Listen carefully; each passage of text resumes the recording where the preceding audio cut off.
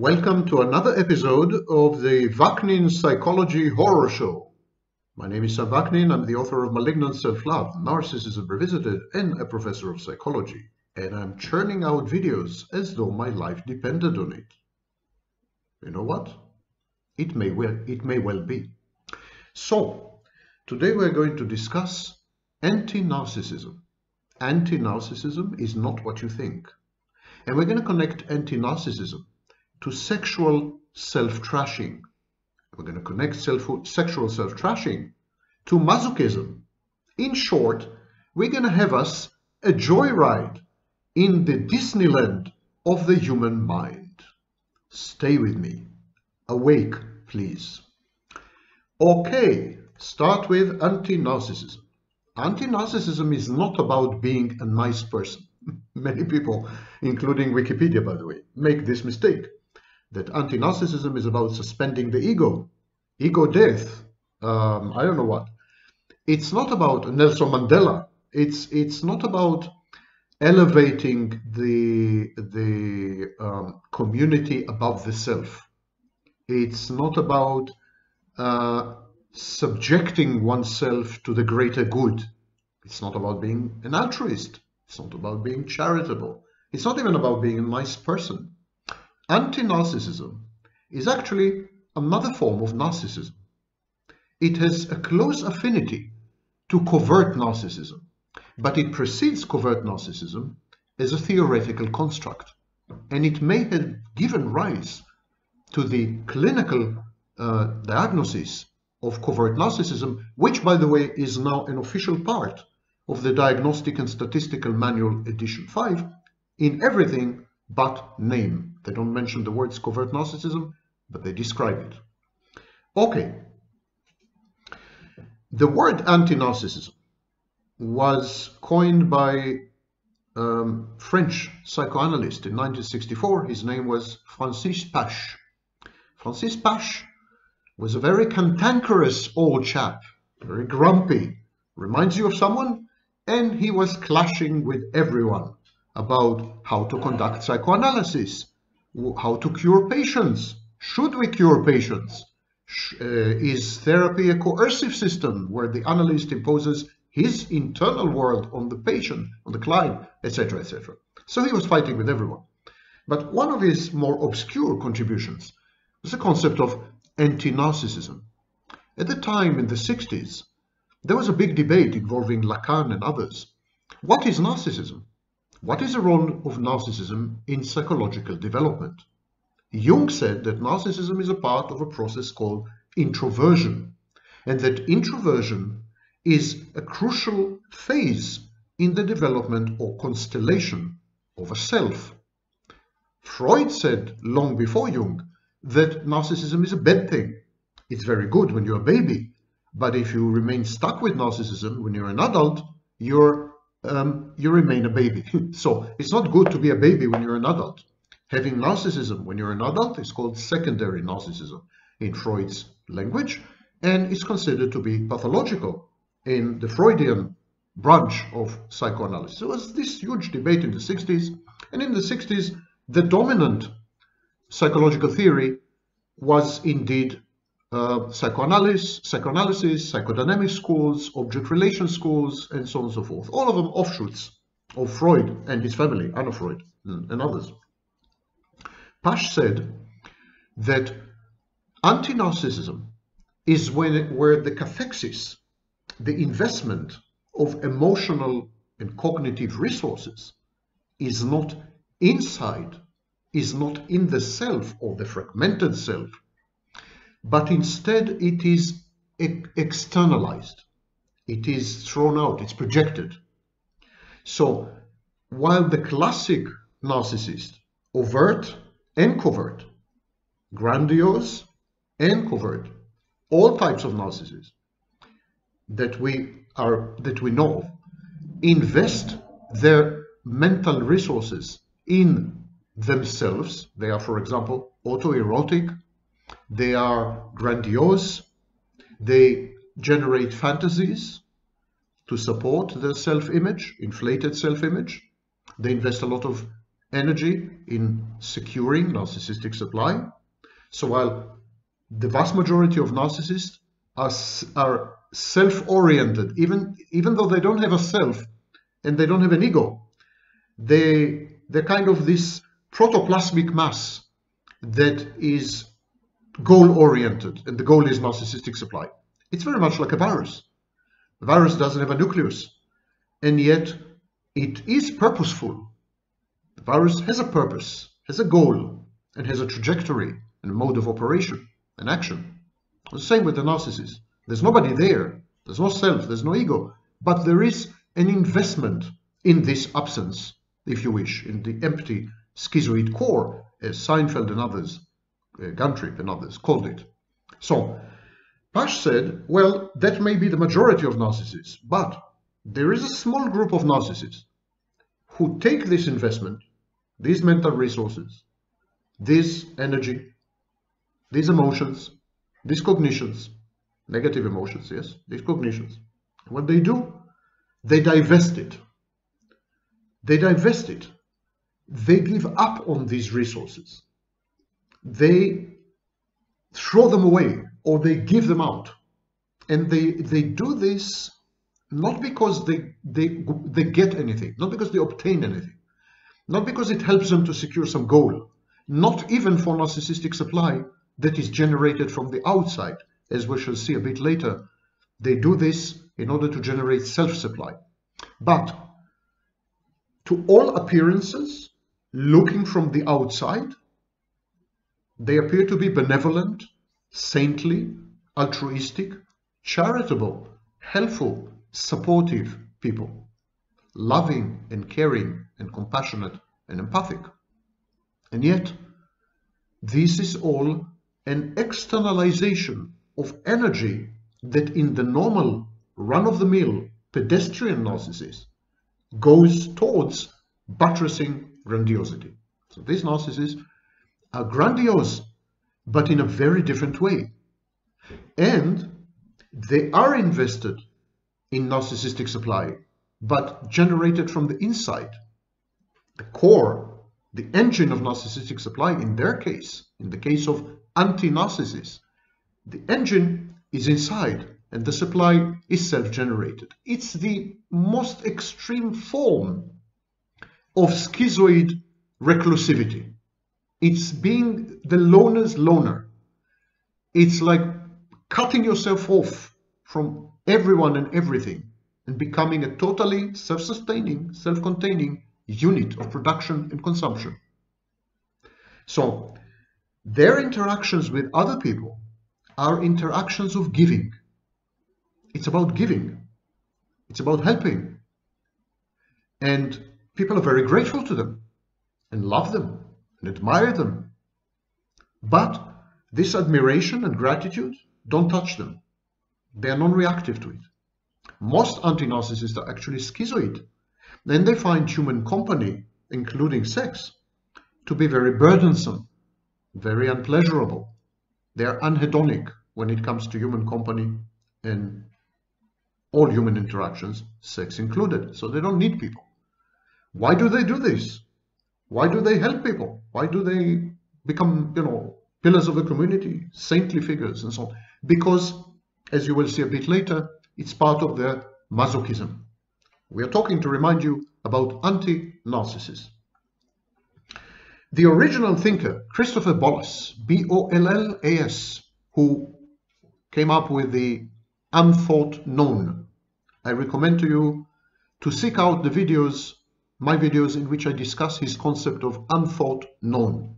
The concept of unthought known is at the core of cold therapy, the treatment modality that I developed. So I'm in great debt to Christopher Bollas, and I'm an admirer, unbeknownst to him.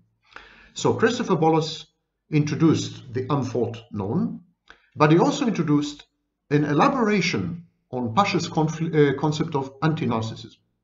He said that anti-narcissism is the anti-narcissist is a self-limiting kind of narcissist. A narcissist who refuses to develop himself. Narcissist who declines to leverage his talents and skills. A narcissist who seeks defeat and failure, not an exaggerated sense of self-importance via success, but an exaggerated sense of self-importance via defeat. It's like they're broadcasting to the world, look how total and perfect my failure is. They revel in the impeccability and totality and absoluteness and perfection of their defeats. It's like the only thing they are truly good at is failing. The only thing they succeed in is failing. And their only expertise is defeat. Everyone is proud. We are all proud of things we are good at. They are proud of their failures because they are good at failing. We are all proud of our expertise or knowledge or scholarship. They are proud of their defeats because they're experts at defeat.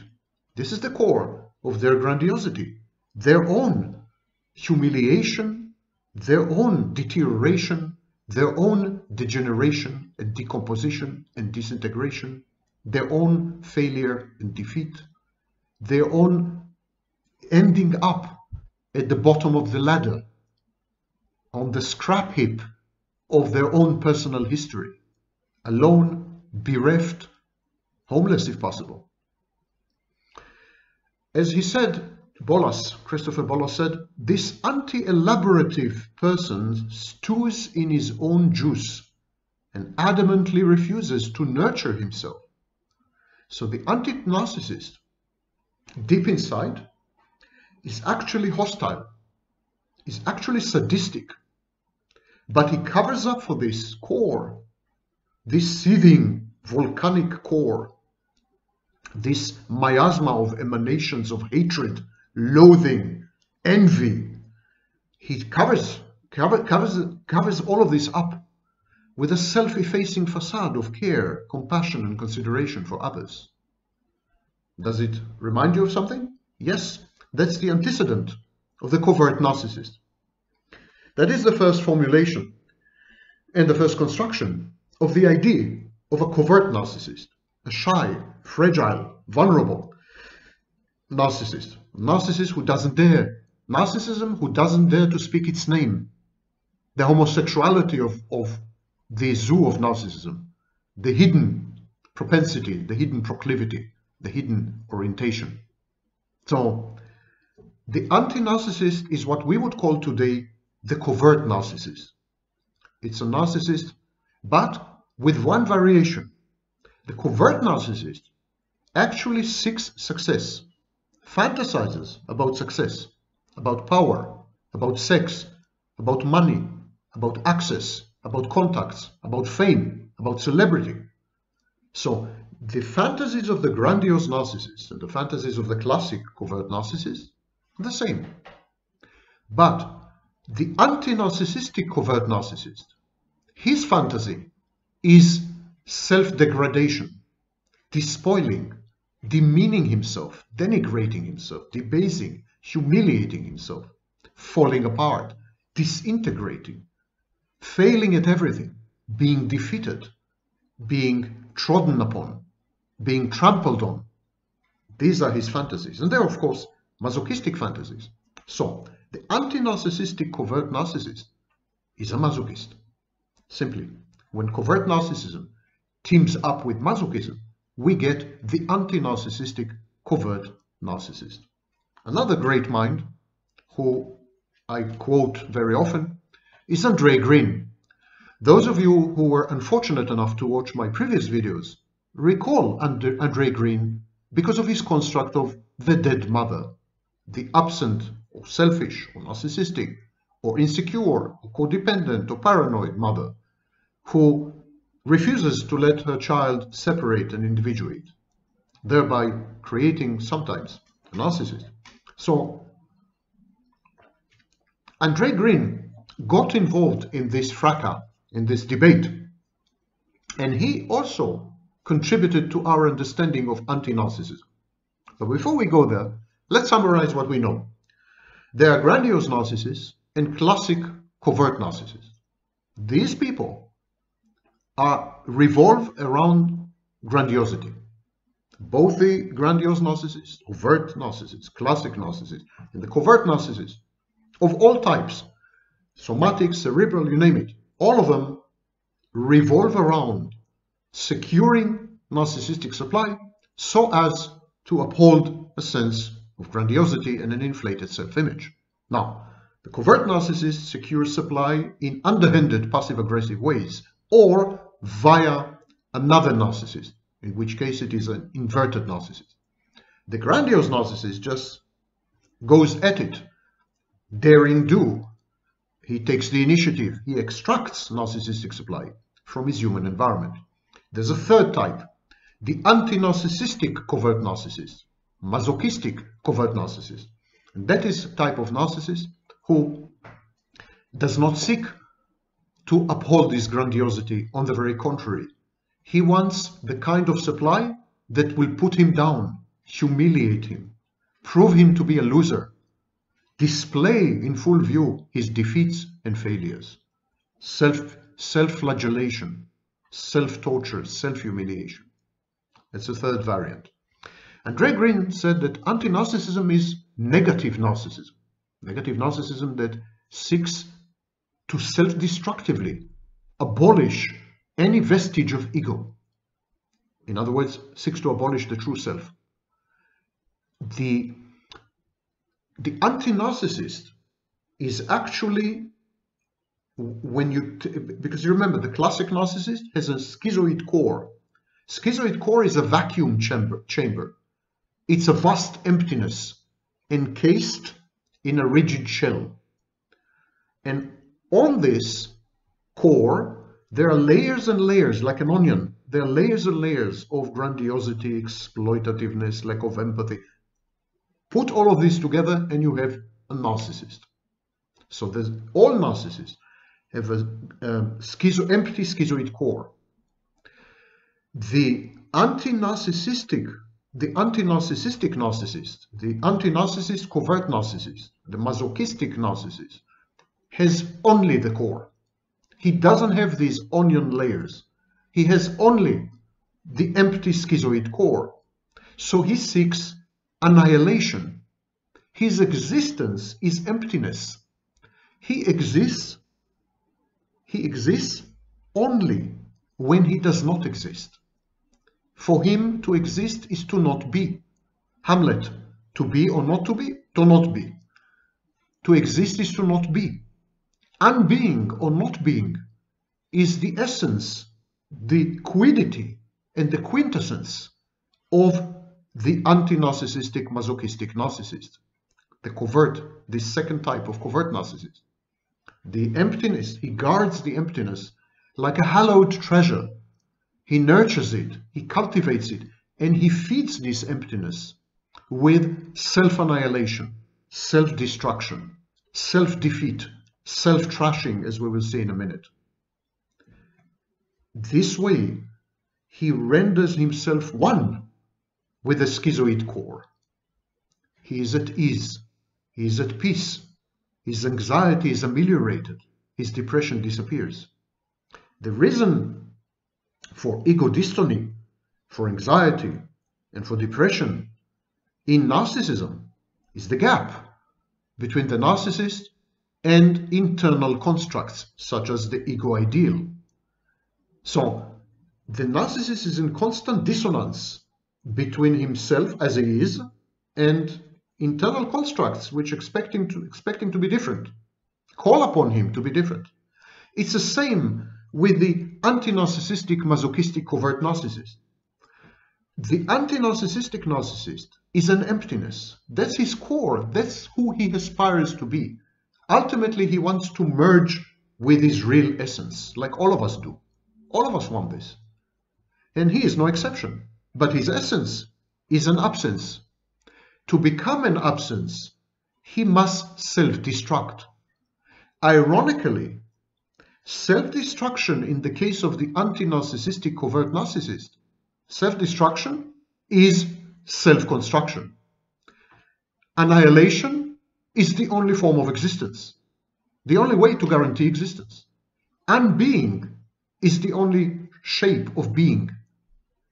When the anti-narcissistic narcissist destroys himself to smithereens, ruins himself, defeats himself, fails, and disintegrates, it is then that he becomes one with his empty schizoid core, which is nirvana, total sense of calmness, no dissonance. When you're one with your essence, that's happiness. And that's, ironically, mental health. So, as Andre Green writes, anti-narcissism is negative narcissism that seeks destructively to abolish the vestiges of the ego.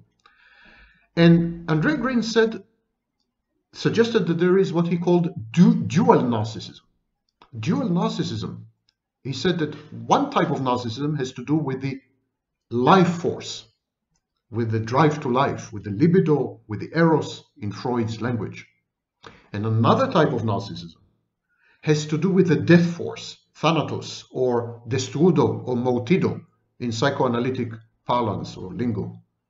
So he said one narcissism associated with life force, one with the death force. And he called it the duality of narcissism, or dual narcissism, or positive narcissism versus negative narcissism. He says positive narcissists, they want to reach unity. They want to reach unity. Negative narcissists, they want to reach zero. They aim at nothingness.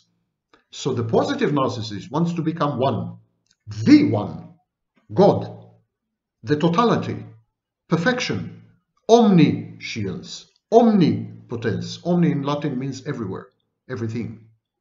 And the negative narcissist wants to become nothing. He wants to become zero. He wants to vanish. It is by vanishing that he exists. Absence is his essence. His internal experience is that of absence. Now you can ask, who is doing the experiencing? If there's nobody there, no self, no ego, no nothing, I mean, who is doing the experiencing? The various internal objects.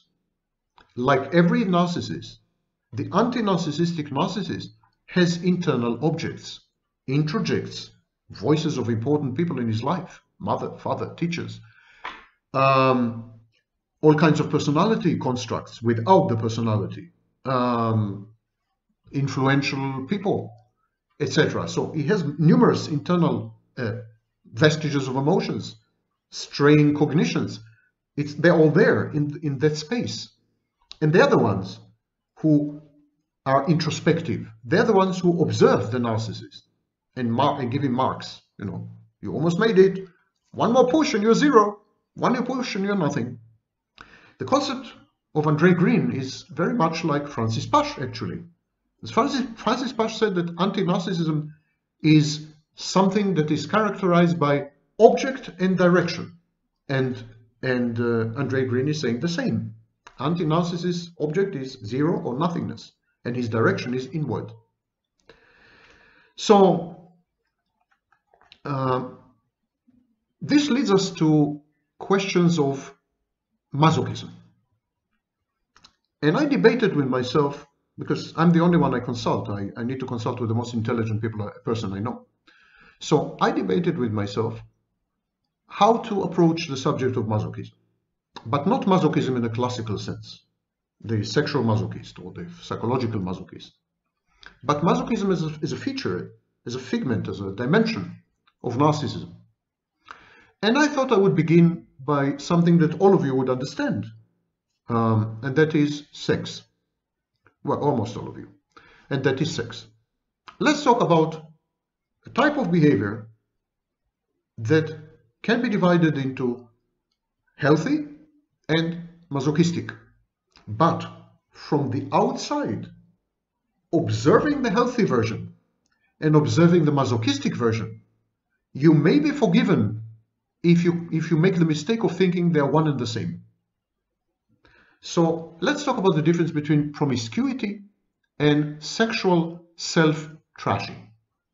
Let's start with the fact. The number of sexual partners of both men and women until age 31 seems to have risen dramatically over the past 13 years. Some studies say that the number of sexual partners had tripled, but only for a small minority of people. The average is skewed by the hyperactivity of a small minority. Anyhow, promiscuity, indiscriminate sex with relative strangers, promiscuity is now normative. But there is a huge difference between promiscuity and sexual self-trashing.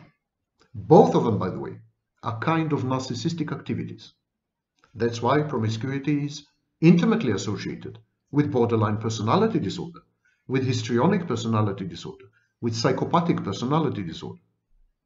Self-trashing is also a narcissistic activity.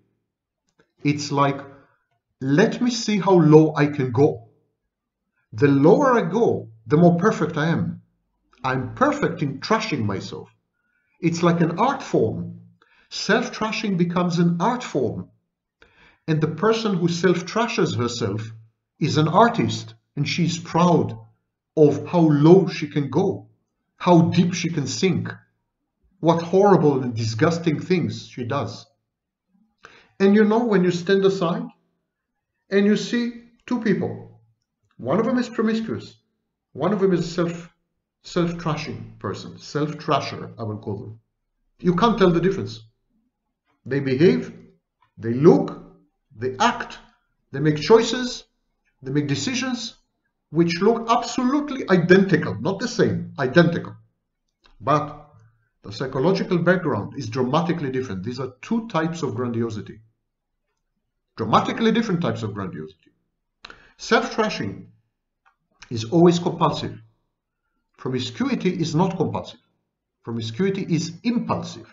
Sometimes promiscuity is situational, but it's never compulsive. Self-trashers, people who self-trash sexually, cannot help themselves. They have to self-trash, because self-trashing is not about sex. It's about finding your own identity. It's about merging with the empty schizoid core. Self-trashing is about disappearing, about not being, about obtaining peace and calm by vanishing, by merging with your empty schizoid core, about reducing your anxiety. So, promiscuity is an active role. It is often experienced by promiscuous people as an empowering lifestyle, a choice, a conquest. Promiscuity boosts the participant's self-esteem and restores their sense of their inner locus of control. To cut a long story short, they feel in charge. Promiscuous people feel in charge. Self-trashing, in contradistinction, self-trashing is not the same. Self-trashing is masochistic. It is self-punitive. It is self-punitive. It's passive. Self-trashing is chiefly intended as an anxiolytic, anxiety ameliorating or anxiety reducing medication. It's an antidepressant. Self-trashing is self-medication. The person who self-trashes sexually, she self-medicates via temporary self-loathing, sexual self-annihilation. It's like she says, the only way to get rid of my anxiety and depression is to not be for a while. If I trash myself sufficiently, I will cease to be. In self-trashing, the preliminaries, flirting, courting, dating, talking, dancing, socializing with others, all these preliminaries are perfunctory, minimal, or in most cases, non-existent. Sex for the self-trasher, for the sexual self-trasher, sex is the first move, not the second, and not the culmination of any process. The self-trasher actually ends up going to bed with unattractive mates as a way to further despoil and degrade herself. She typically engages in kinky, reckless, or extreme sexual acts in the first few minutes with unknown strangers.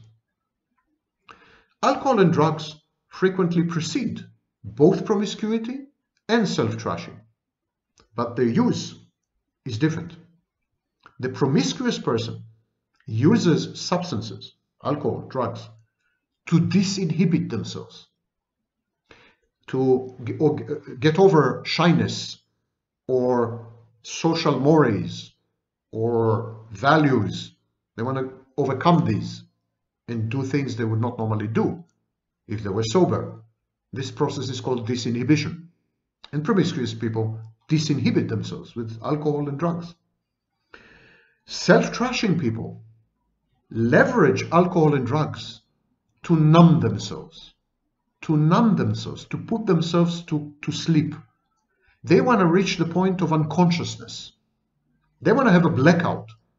They don't want to experience the sex or to remember it in detail or the circumstances surrounding it. They want, even in the act of self-annihilation, to self-annihilate. They want, even as they vanish and disappear in the arms of the total stranger who is abusing their body and preying on them, even in this act of vanishing, they want to vanish. They want to drink and they want to get stoned or high in order to not be even before the ultimate act of not being, which is sexual self-trashing. Not being is a leitmotif, is the main common denominator and connecting feature and thread in the personality of the self-trasher. The self-trasher is actually an anti-narcissistic narcissist. And there is a lot of grandiosity in this, because the self-trasher says, I control my destiny. I'm going to decide. I'm going to act. I'm going to defy society. It's a bit psychopathic. I'm going to defy society, my parents, my upbringing, my values. I'm going to fly in everyone's face. And I'm going to disappear and I'm going to vanish and I'm going to do whatever I want. Society tells me to succeed, I'm going to fail. Society tells me I'm a loser, I'm going to be a bigger loser. It's a grandiose act. It's a defiant act. And finally, promiscuity is egosyntonic. Self-trashing is always ego-dystonic.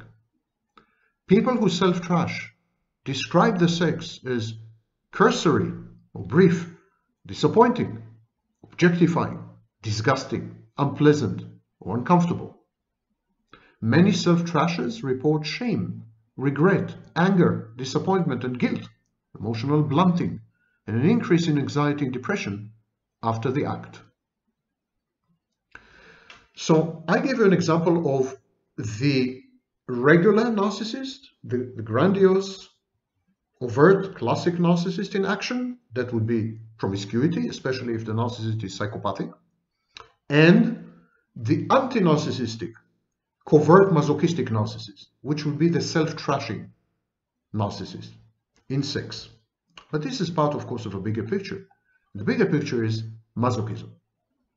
Masochistic personality disorder made its last lamentable appearance, because I think it was a mistake to get rid of the sadistic and masochistic personality disorders, and in this I have bigger lights to support me, Theodore Miller. Anyhow, masochistic personality disorder made its last appearance in the Diagnostic and Statistical Manual edition 3, text revision. It was removed in the DSM 4 and 5.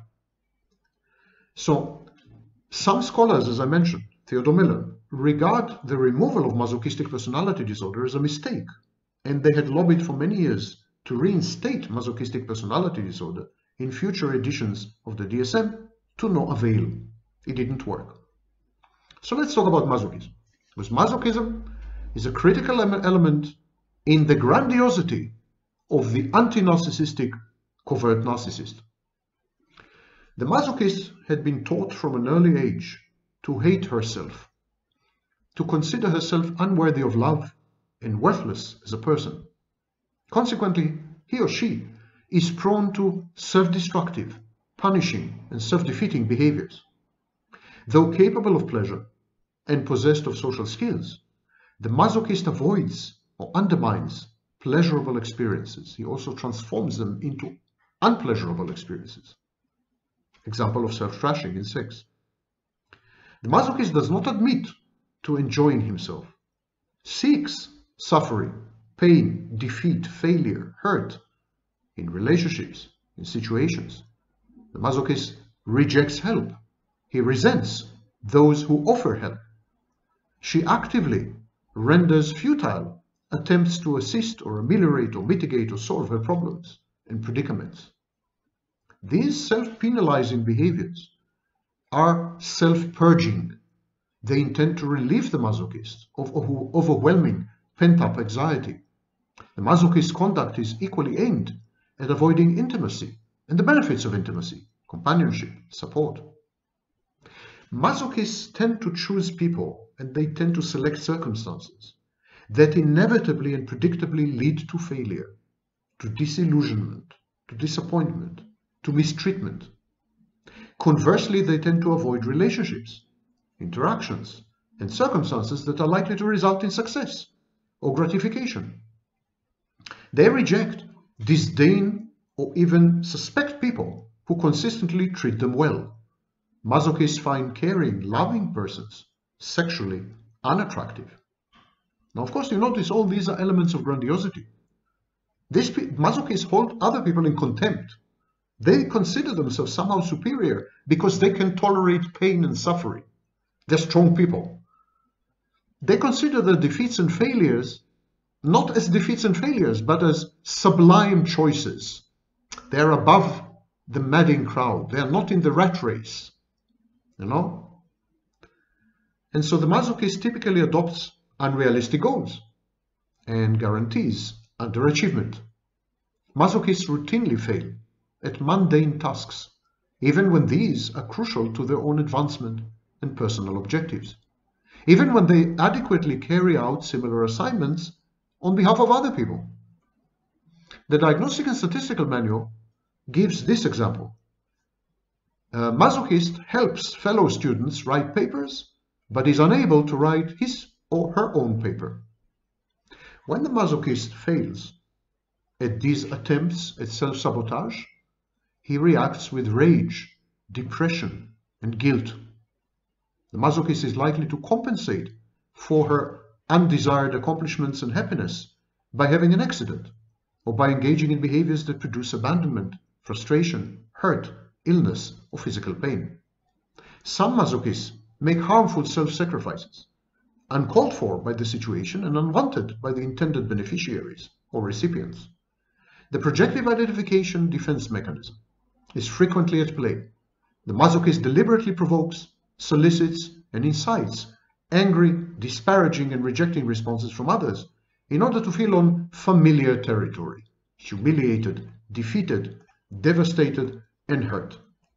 So this is the core, actually, the engine, the nuclear engine in the submarine of narcissistic, of anti-narcissistic narcissists. These are narcissists who are essentially masochistic. And so the narcissist, even classic narcissists, can sometimes revert to the masochistic variant. So, as I said in my previous videos, in my lecture in McGill University, in similar international conferences, presentations are made to numerous international conferences. By the way, there's a playlist here on this channel with 40-something presentations to international conferences. You're well advised to have a look. So, I said in all these presentations and lectures and so on that the narcissist, there's no type constancy. Every overt or grandiose narcissist can become covert and vice versa. Now, there's nothing new in this. It's even included in the Diagnostic and Statistical Manual. So there's nothing new in this. But what I'm proposing is that the narcissist is also capable to transition to the anti-narcissist masochistic position. When the narcissist is angered and stressed by a lack of narcissistic supply, some narcissists direct the fury inwards. So when there is deficient narcissistic supply, when the narcissist transitions to a new pathological narcissistic space, when he loses his audience, his sources of supply, in all these situations where supply is lacking, and he does not have a regulatory second source of narcissistic supply, also known a regulatory source of secondary narcissistic supply, also known as intimate partner. When all this is missing, narcissist is furious, and he directs this fury, some narcissists redirect this fury inwards. This process is called internalization. And when they direct it inwards, they are actually angry at themselves. They feel that they had failed to secure narcissistic supply. They are failures. They feel they had been defeated. So they seek to punish themselves for this failure to obtain supply, for this defeat in the battle and the competition for supply. And this masochistic behavior, this self-punitive behavior, has the added benefit of forcing the narcissist's closest, nearest, and dearest to assume the roles of rescuers, saviors, or dismayed spectators, or the role of persecutors, whichever way to pay the narcissist the attention that he craves. So, masochistic behavior is very goal-oriented. By denigrating yourself, defeating yourself, punishing yourself, torturing yourself, self-trashing, consuming drugs, all these behaviors which are self-destructive, by doing this ostentatiously for everyone to see, you attract natural rescuers, saviors, family members, loved ones, ex-loved ones, friends. And so you attract, in other words, narcissistic supply. You attract attention. Masochism is a strategy to obtain supply. Self-administered punishment often manifests as self-handicapping masochism, a narcissistic cop-out. By undermining his work, by destroying his relationships, by subverting his efforts, the increasingly fragile narcissist avoids additional criticism and censure, negative supply.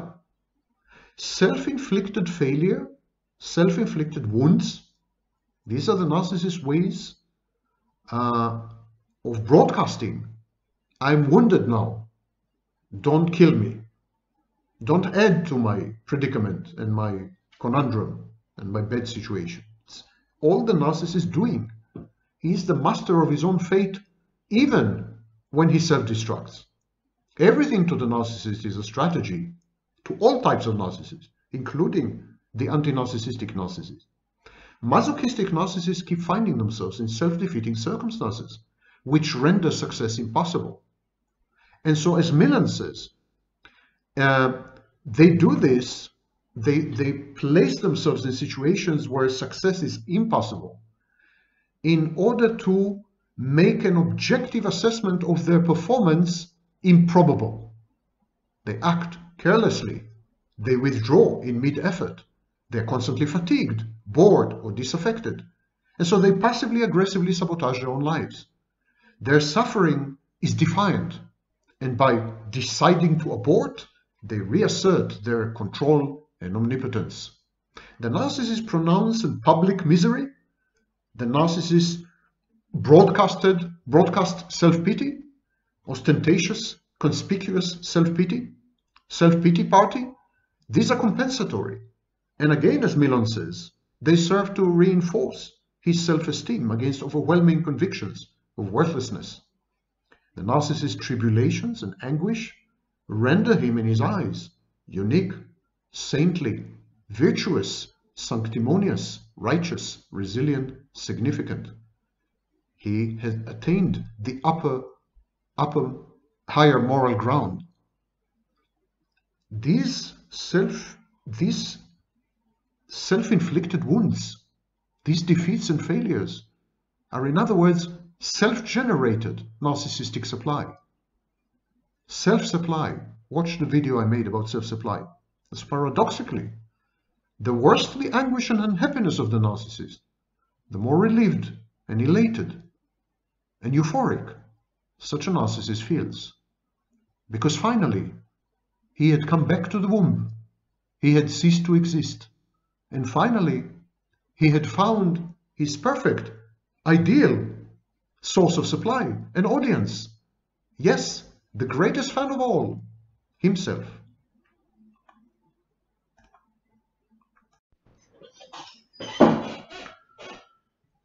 Today, your favorite topic, sex.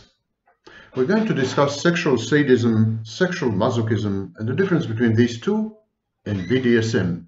Now, BDSM is a very confusing catch-all phrase because it includes SM. SM means sadism and masochism or sadomasochism.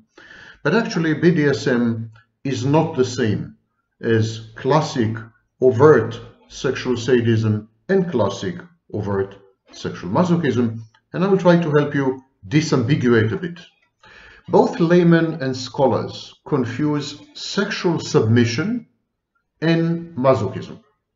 They think that a sexually submissive person is a masochist. Sexually submissive person is also known as a sub or a bottom in the parlance of this community of BDSM and assorted characters. But sexual submission is not the same as masochism. Similarly, sexual domination, dom or top, sexual domination is absolutely not the same as sexual sadism. All four, sexual submission, sexual masochism, sexual domination, and sexual sadism, all four of them are consensual practices. I'm not talking about sadistic rape, but I'm talking about consenting adults. Consenting adults who participate in these practices, enjoy them, get aroused by them, and seek them actively. But there are important differences.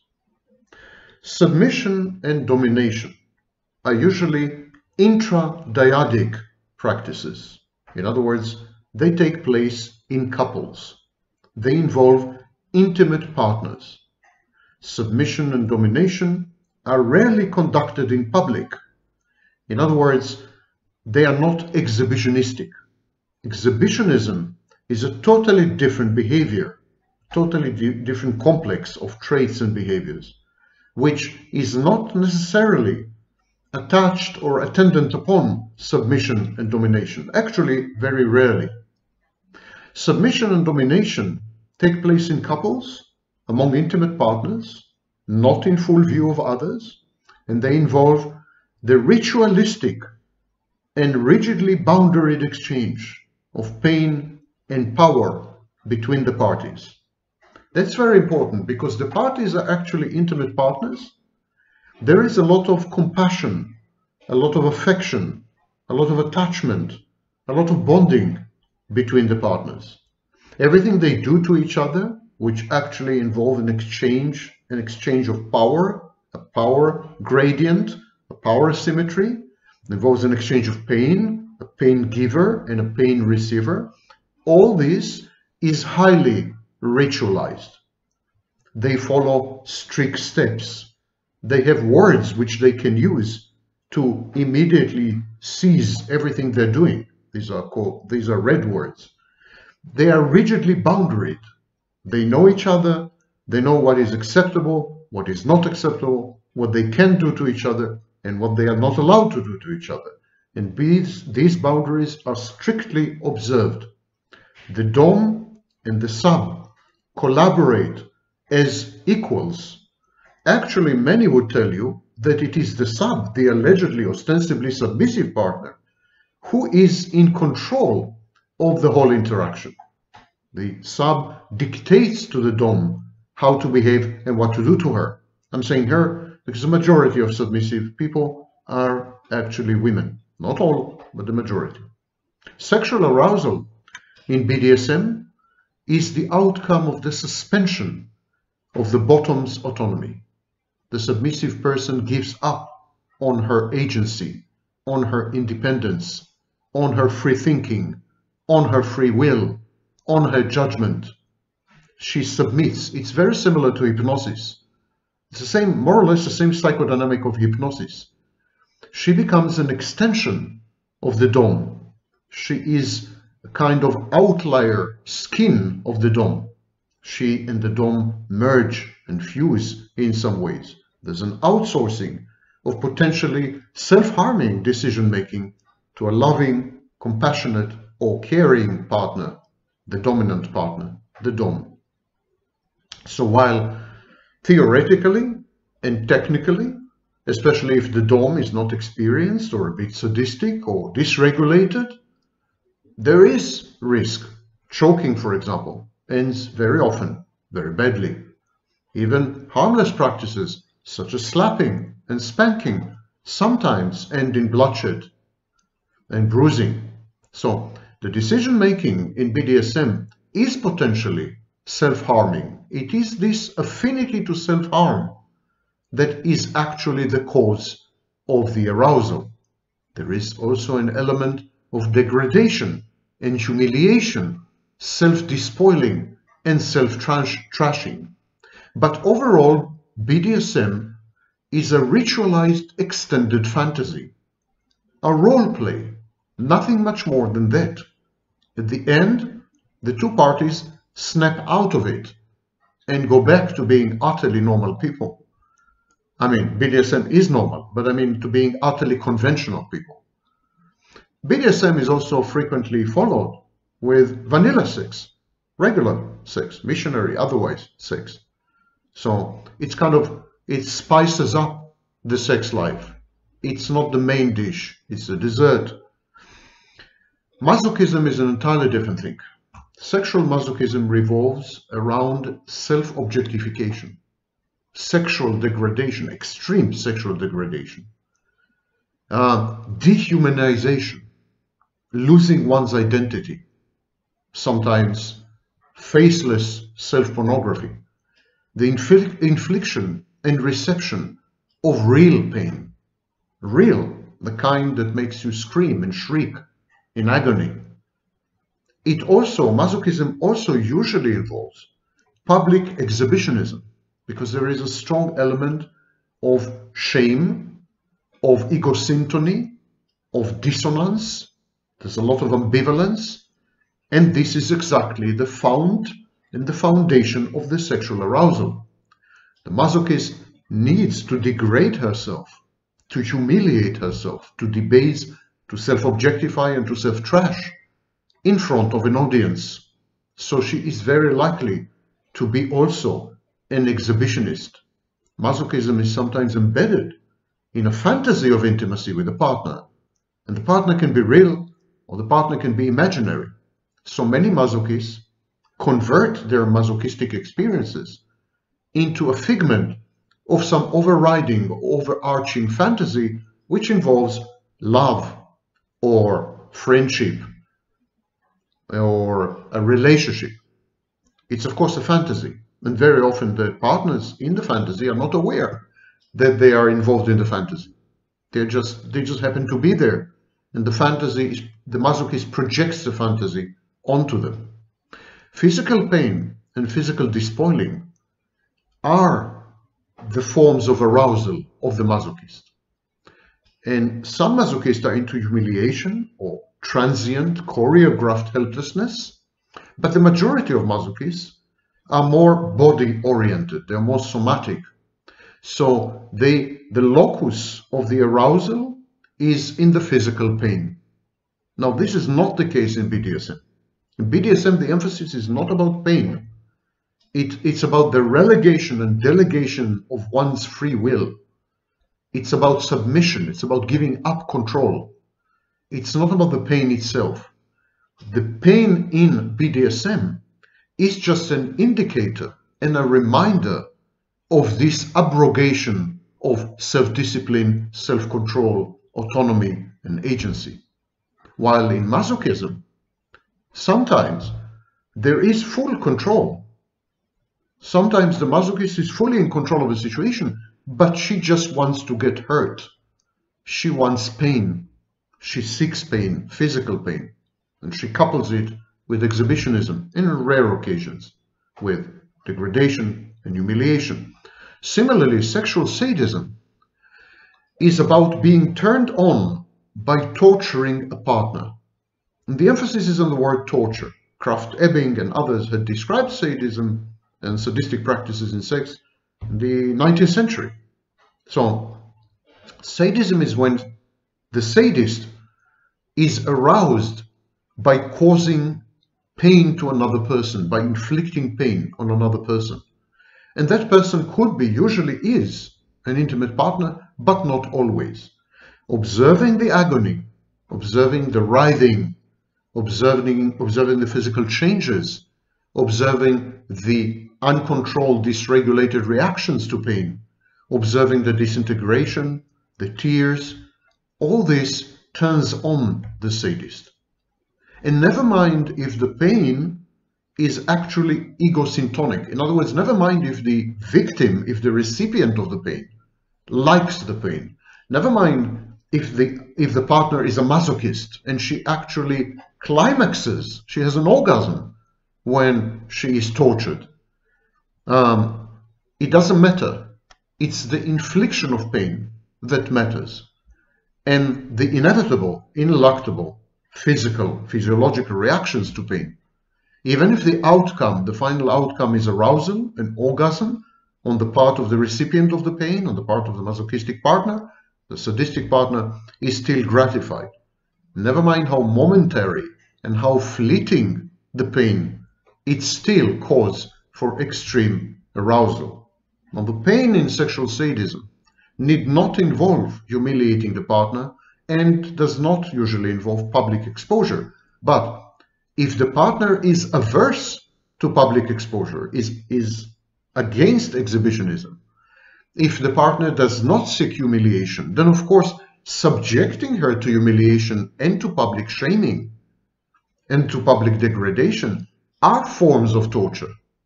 So paradoxically, normally a sexual sadist and a sexual masochist would engage in the exchange of pain. But if the masochist is averse to public degradation and public humiliation, if she happens to be not exhibitionistic, the sadist will exhibit her. He will degrade her publicly. And if she is not into humiliation, the emphasis of the sexual sadist would be on humiliation. The sexual sadist would go anywhere that inflicts discomfort and pain on his partner. Now, the partner doesn't always have to be a sexual masochist. Many sexual sadists engage in their practices with totally normal, non-masochistic partners. And many sexual masochists have partners who are not sexual sadists. But these kind of arrangements don't last long. Ultimately, sexual sadists and sexual masochists gravitate towards each other. There are even communities and underground communities with extreme practices like blood drinking and so on. So they gravitate towards each other. They find each other in special clubs, in special venues. But though the BDSM community also has special venues and special implements and special practices and special rituals, BDSM is a much more benign form. It involves sex tangentially. It's not about sex. It's about submission and domination in ways which do not breach the boundaries of the intimate partners involved. Not so sexual sadism and sexual masochism. There, the breach of boundaries, physical boundaries, mental boundaries, emotional boundaries, and behavioral boundaries. The breach of boundaries, is actually at the core of the sexual praxis and the reason what gives rise to the ultimate sexual arousal and orgasm. Now, don't try any of this at home. You're not old enough.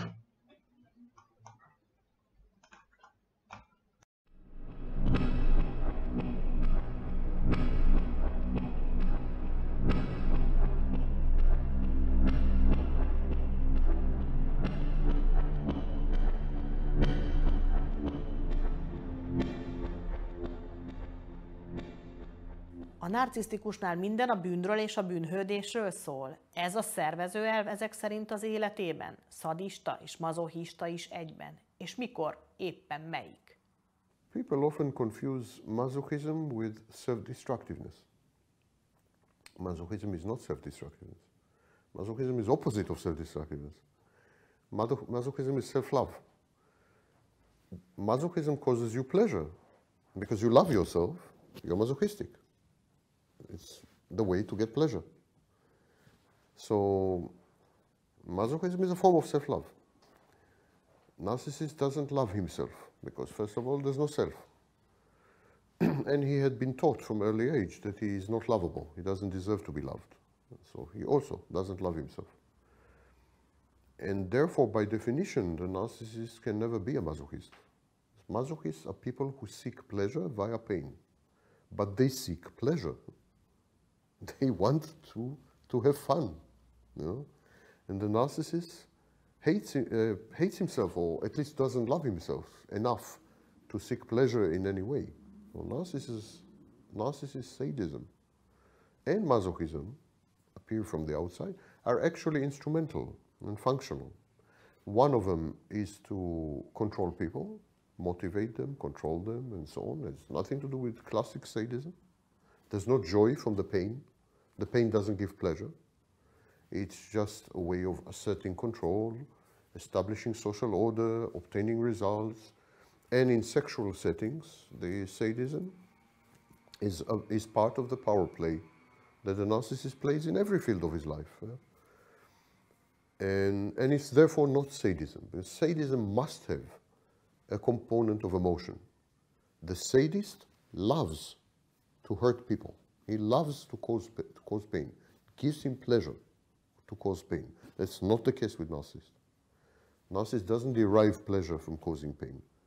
He derives pleasure with what he can make people do using pain. Pain is an instrument. And he derives pleasure with what he can make people do with his money. Also. He doesn't love money. Narcissists don't love money. They love what money can allow them to do to people. And they don't love pain, or enjoy pain, or inflicting pain. They love how they can use pain to motivate people. So it's about the narcissistic supply. These are tools. Sadism is a tool. Money is a tool. Being famous is a tool. Being feared is a tool. So these are all tools to obtain narcissistic supply. So he's not sadist in any psychological definition, and he's not a masochist. But he's self-destructive. Not all narcissists, but vast majority are self-destructive. And it appears from outside like masochism. When the narcissist will seek masochism in sex, or in discipline, or when the narcissist will seek pain or hurt, wherever it is nothing to do with masochism.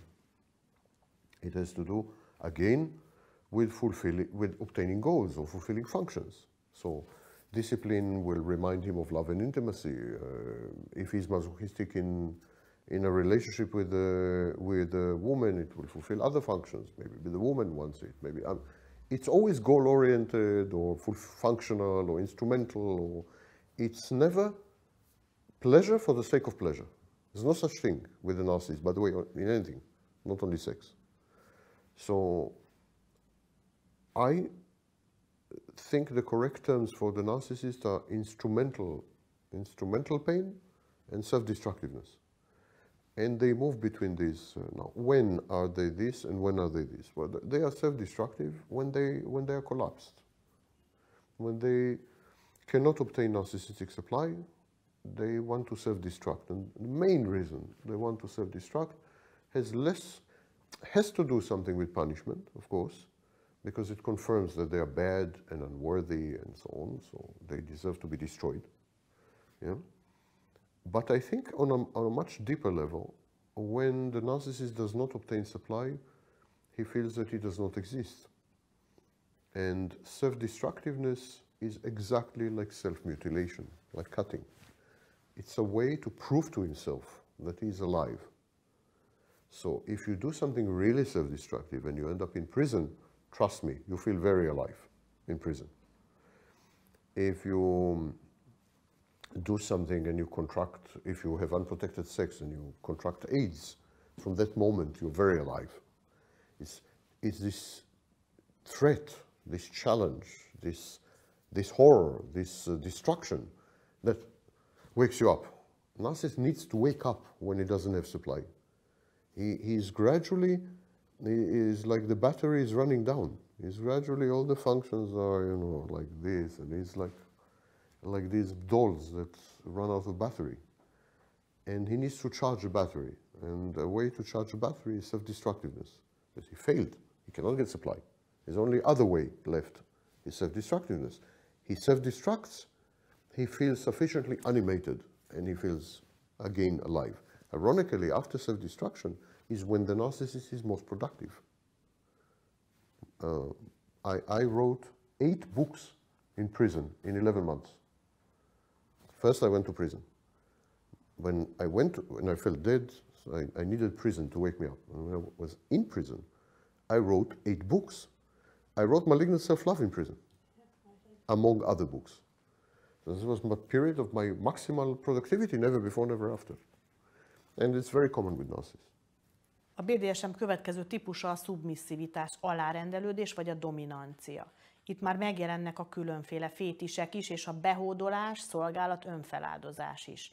Például lábfétis, istennő szerepjátékok, goddess, csizma vagy cipő, vagy harisnya fétis, vagy imádat.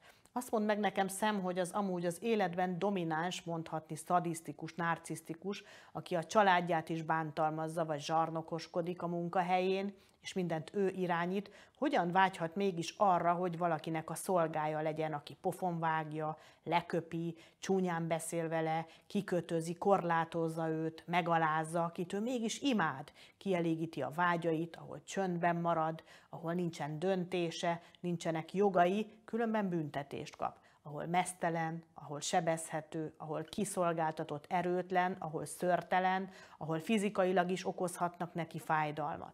Lehet, hogy ez az igazi énjének a megnyilvánulása? Vagy a hamis énnek az elfojtott szükséglete?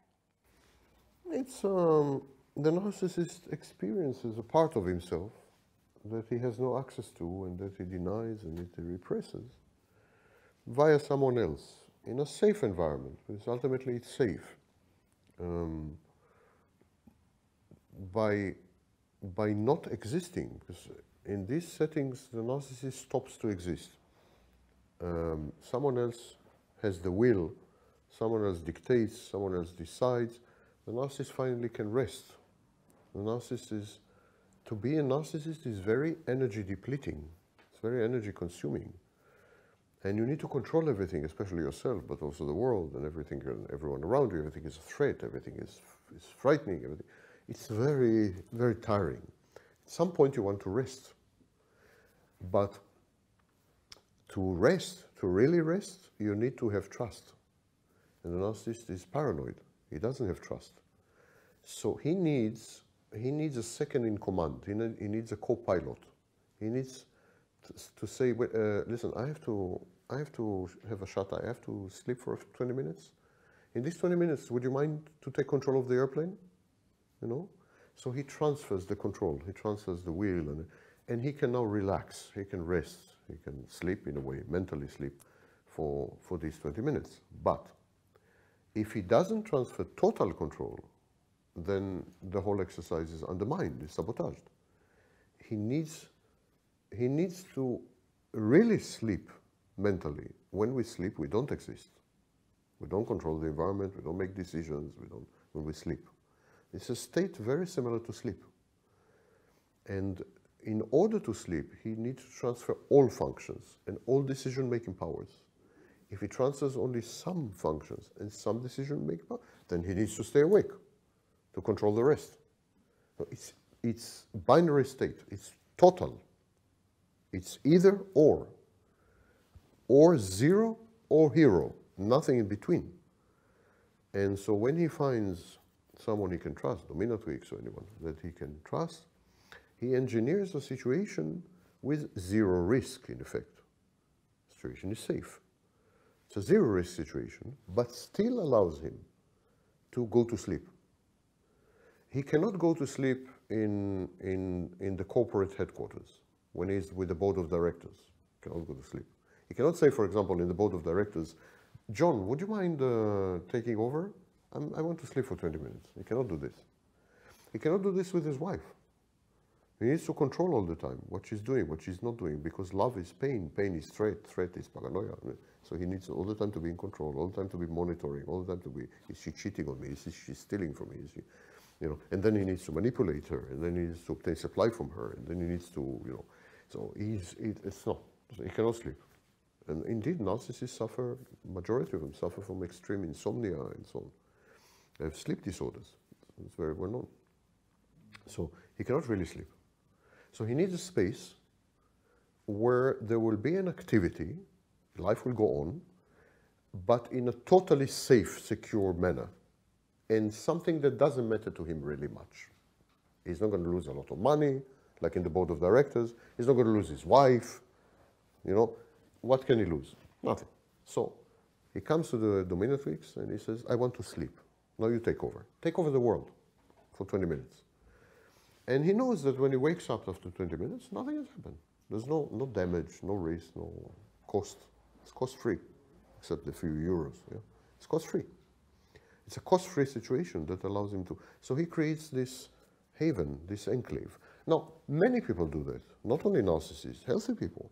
So you have, for example, in very busy cities, people who suddenly go to a temple, a Buddhist temple.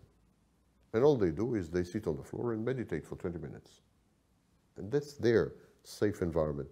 And these people run mega corporations, major banks, government agencies, and so on. But they need these 20 minutes of going to a safe space where they can hand over control, rest, sleep, relax, knowing that nothing bad will happen. And then 20 minutes later, they go back to being whatever, the tyrants, as you call them. This is essentially, this part is kind of meditation, yoga, relaxation technique. I'm Sam Vaknin, and I'm the author of Malignant Self-Love and Narcissism Revisited. We are all acquainted with the narcissist's reckless, impulsive, and intermittent explosive or rage-related behaviors. Narcissists abuse drugs and substances. They shop compulsively. They drive recklessly. These are the well-known behaviors, but there's a group of behaviors which are equally self-defeating and self-destructive, but very pernicious and subtle. The first subgroup is what I call self-punishing, guilt-purging behaviors. These are intended to inflict punishment on the narcissist and to instantly relieve him of his overwhelming anxiety. Self-punishing, self-purging behaviors are very reminiscent of compulsive rituals. The narcissist feels guilty. It could be an ancient, early childhood guilt, a sexual guilt, a social guilt.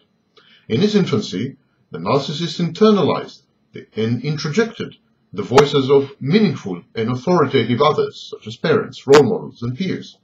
These voices told him, consistently and convincingly, that he is not good, that he is blameworthy, deserving of punishment or retaliation, or corrupt. The voices constantly judged him. The narcissist's life is thus transformed into an ongoing trial. The constancy of this trial, the never-adjourning tribunal, that is the punishment. It is a Kafkaesque process, meaningless, undecipherable, and never-ending. It leads to no verdict, is subject to mysterious and fluid laws and regulations, and is presided over by capricious judges, the aforementioned voices. Thus, the narcissist masochistically frustrates his deepest desires and drives, obstructs his own efforts, alienates his friends and sponsors, provokes figures of authority to punish, demote, or ignore him, actively seeks and solicits disappointment, failure, or mistreatment, and relishes them. The narcissist incites anger or rejection, bypasses or rejects opportunities, or engages in excessive self-sacrifice. In their book, Personality Disorders in Modern Life, Theodore Millen and Roger Davis describe the diagnosis of masochistic or self-defeating personality disorder. It is found in the appendix of the Diagnostic and Statistical Manual 3 revision, but is excluded from the next edition, DSM-4. While the narcissist is rarely a full-fledged masochist, many a narcissist exhibit some of the traits of this proposed personality disorder. Another subgroup of disorders is what I call the extracting behaviors.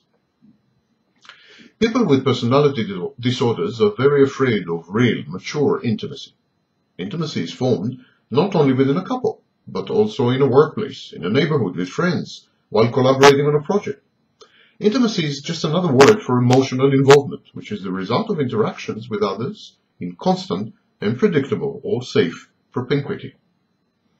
Patients with personality disorders, especially narcissists, interpret intimacy as codependence, as emotional strangulation, as imprisonment, as snuffing of freedom, a kind of death in installments. Narcissists are terrorized by intimacy.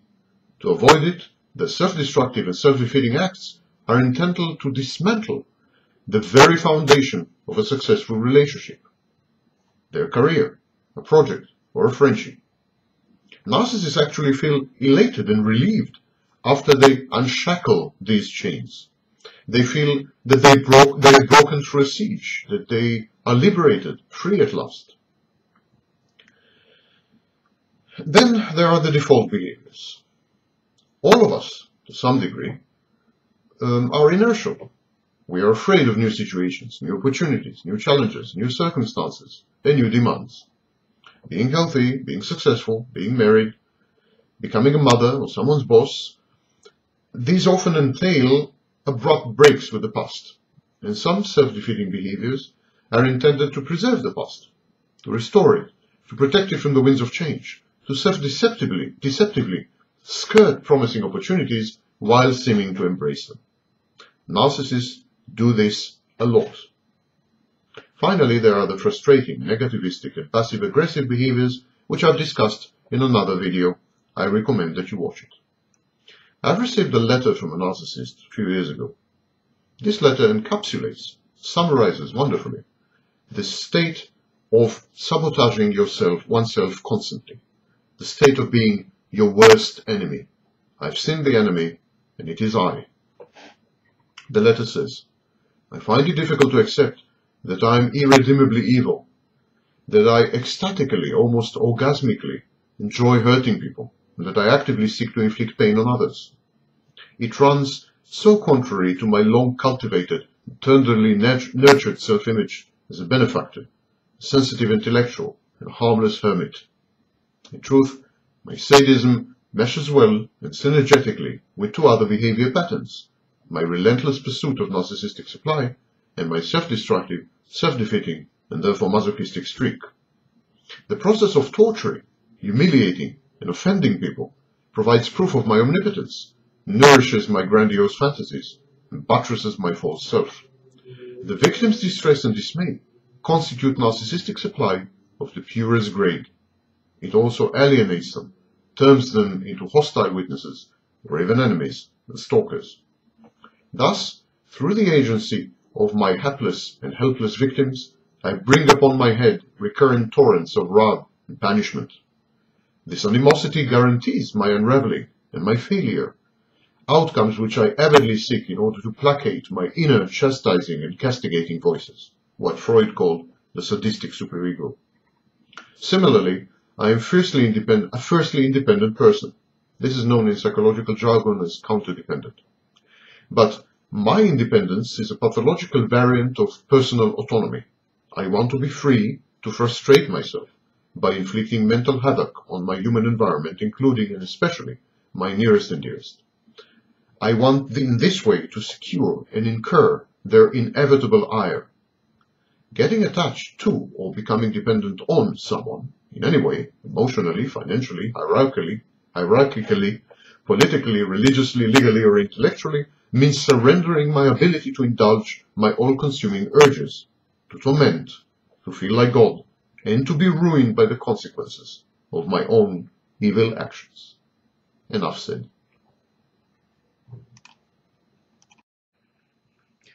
My name is Sam Vakni. I'm the author of Malignant Self-Love, Narcissism Revisited. Most narcissists enjoy an irrational and brief burst of relief after having suffered emotionally, after having endured a narcissistic injury, or after having sustained a loss. It's a strange reaction. One doesn't usually react with relief or with elation, but narcissists do. It is a sense of freedom which comes with being unshackled. Having lost everything, the narcissist often feels that he has found himself, that he has been reborn, that he has been charged with natal energy, able to take on new challenges and to explore new territories. This elation is so addictive that the narcissist often seeks pain, humiliation, punishment, scorn, and contempt, as long as they are public and involve the attention of peers and superiors. Being punished accords with the tormenting inner voices of the narcissist, which keep telling him that he is bad, corrupt, and worthy of penalty. And this is the masochistic streak in the narcissist. But the narcissist, as we well know, is also a sadist, albeit a bit of an unusual sadist. The narcissist inflicts pain and abuse on others. He devalues sources of supply callously and offhandedly. He abandons them, discards people, places, partnerships, and friendships unhesitatingly. Some narcissists, though by no means the majority, actually enjoy abusing, taunting, tormenting, and freakishly controlling others, a phenomenon known as gaslighting. But most of the narcissists, most of them, do these things absent-mindedly, offhandedly, automatically, and often even without good reason. What is unusual about the narcissist's sadistic behaviors, premeditated acts of tormenting others while enjoying their anguish reactions, is that they are goal-orientated. Pure sadists, non-narcissists, pure sadists have no goal in mind except the pursuit of pleasure. Pain to them is an art form. Remember the Marquis de Sade? The narcissist, on the other hand, haunts and hunts his victims for a reason. He wants them to reflect his inner state. It is all a part of a mechanism called projective identifications. Narcissists torture and torment in order to yield results. Once these results are secured, the narcissist usually ceases. Not so the classic sadist. When the narcissist is angry, unhappy, disappointed, injured, or hurt, he feels unable to express his emotions sincerely, directly, and openly, since to do so would be to admit his frailty, his neediness, and his weakness, which he would never do. The narcissist deplores his own humanity. He hates the fact that he has emotions, that he has vulnerabilities, that he is susceptible, gullible. He resents and rejects his own inadequacies and failures. So what he does, he makes use of other people to express his pain and his frustration, his pent-up anger and his aggression. He achieves this by mentally torturing other people to the point of madness, by driving them to violence, by reducing them to scar tissue in search of outlet, closure, and sometimes revenge. He forces people to lose their own character traits and adopt his own instead. In reaction to his constant and well-targeted abuse, his victims become abusive, vengeful, ruthless, lacking in empathy, obsessed, and aggressive. They, in other words, mirror the narcissist faithfully, and thus relieve him of the need to express himself directly. Having constructed this writhing hole of human mirrors, the narcissist withdraws. The goal achieved, he lets go. As opposed to the classical sadist, the narcissist is not in it indefinitely for the pleasure of it. He abuses and traumatizes, humiliates and abandons, discards and ignores, insults and provokes only for the purpose of purging his inner demons. By possessing others, the narcissist purifies himself cathartically and exercises his demented self. Yet, when this is accomplished, the narcissist acts almost with remorse. An episode of extreme abuse is usually followed by an act of great care and by mellifluous apologies.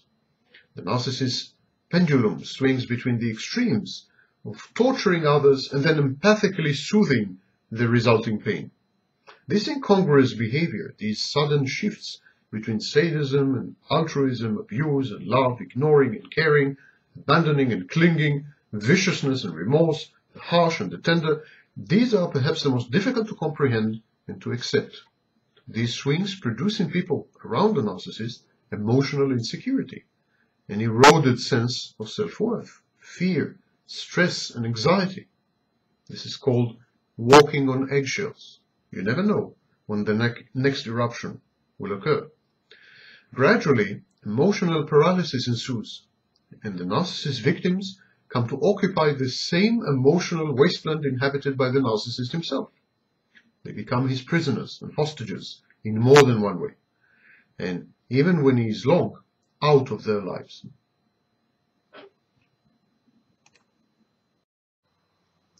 My name is Sam Vaknin, and I'm the author of Malignant Self-Love, Narcissism Revisited.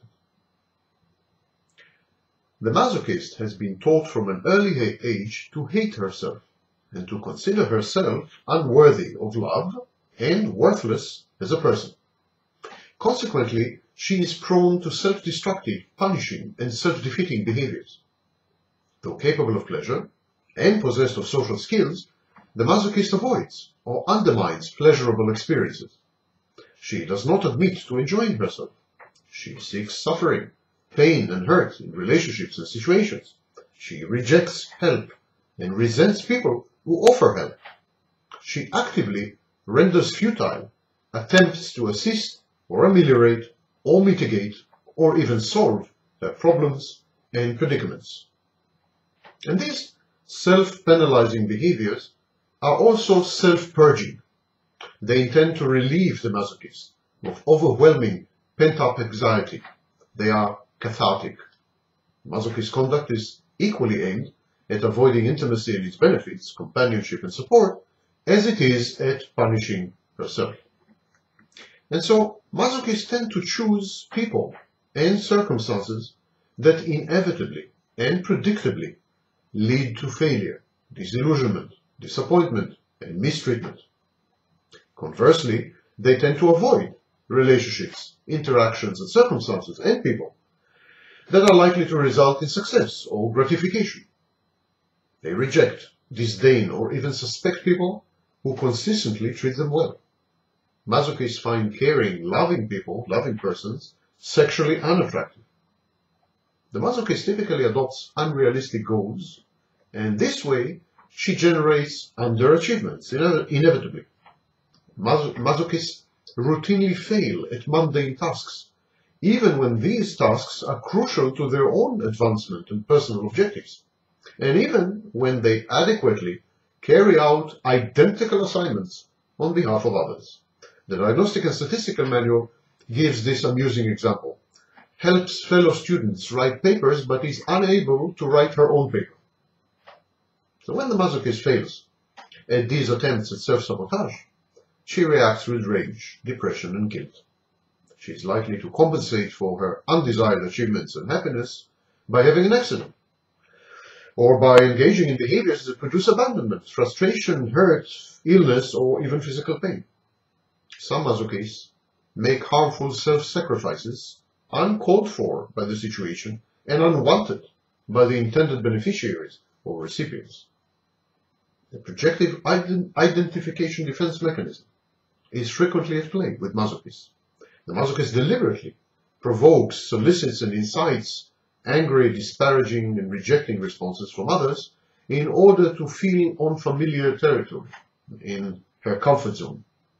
When she is humiliated, devastated, hurt, and defeated, she feels good.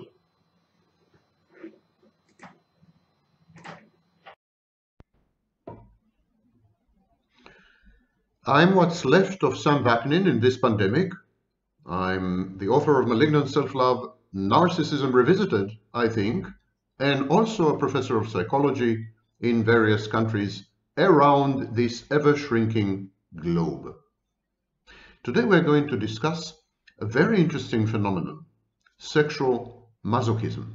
Sexual masochism, especially among people with borderline personality disorder, but also in general. Sexual masochism wears many very surprising disguises. It's difficult to spot, actually. Many behaviors that appear to be psychopathic are actually masochistic.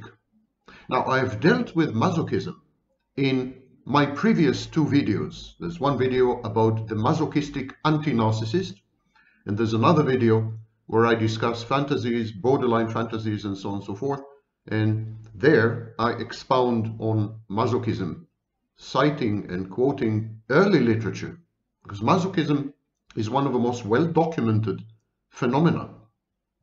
Krafft-Ebing, who was a very early scholar of human sexuality, in his famous book, Psychopathia Sexualis, he described sexual masochism. He was possibly the first one to describe sexual masochism in clinical terms.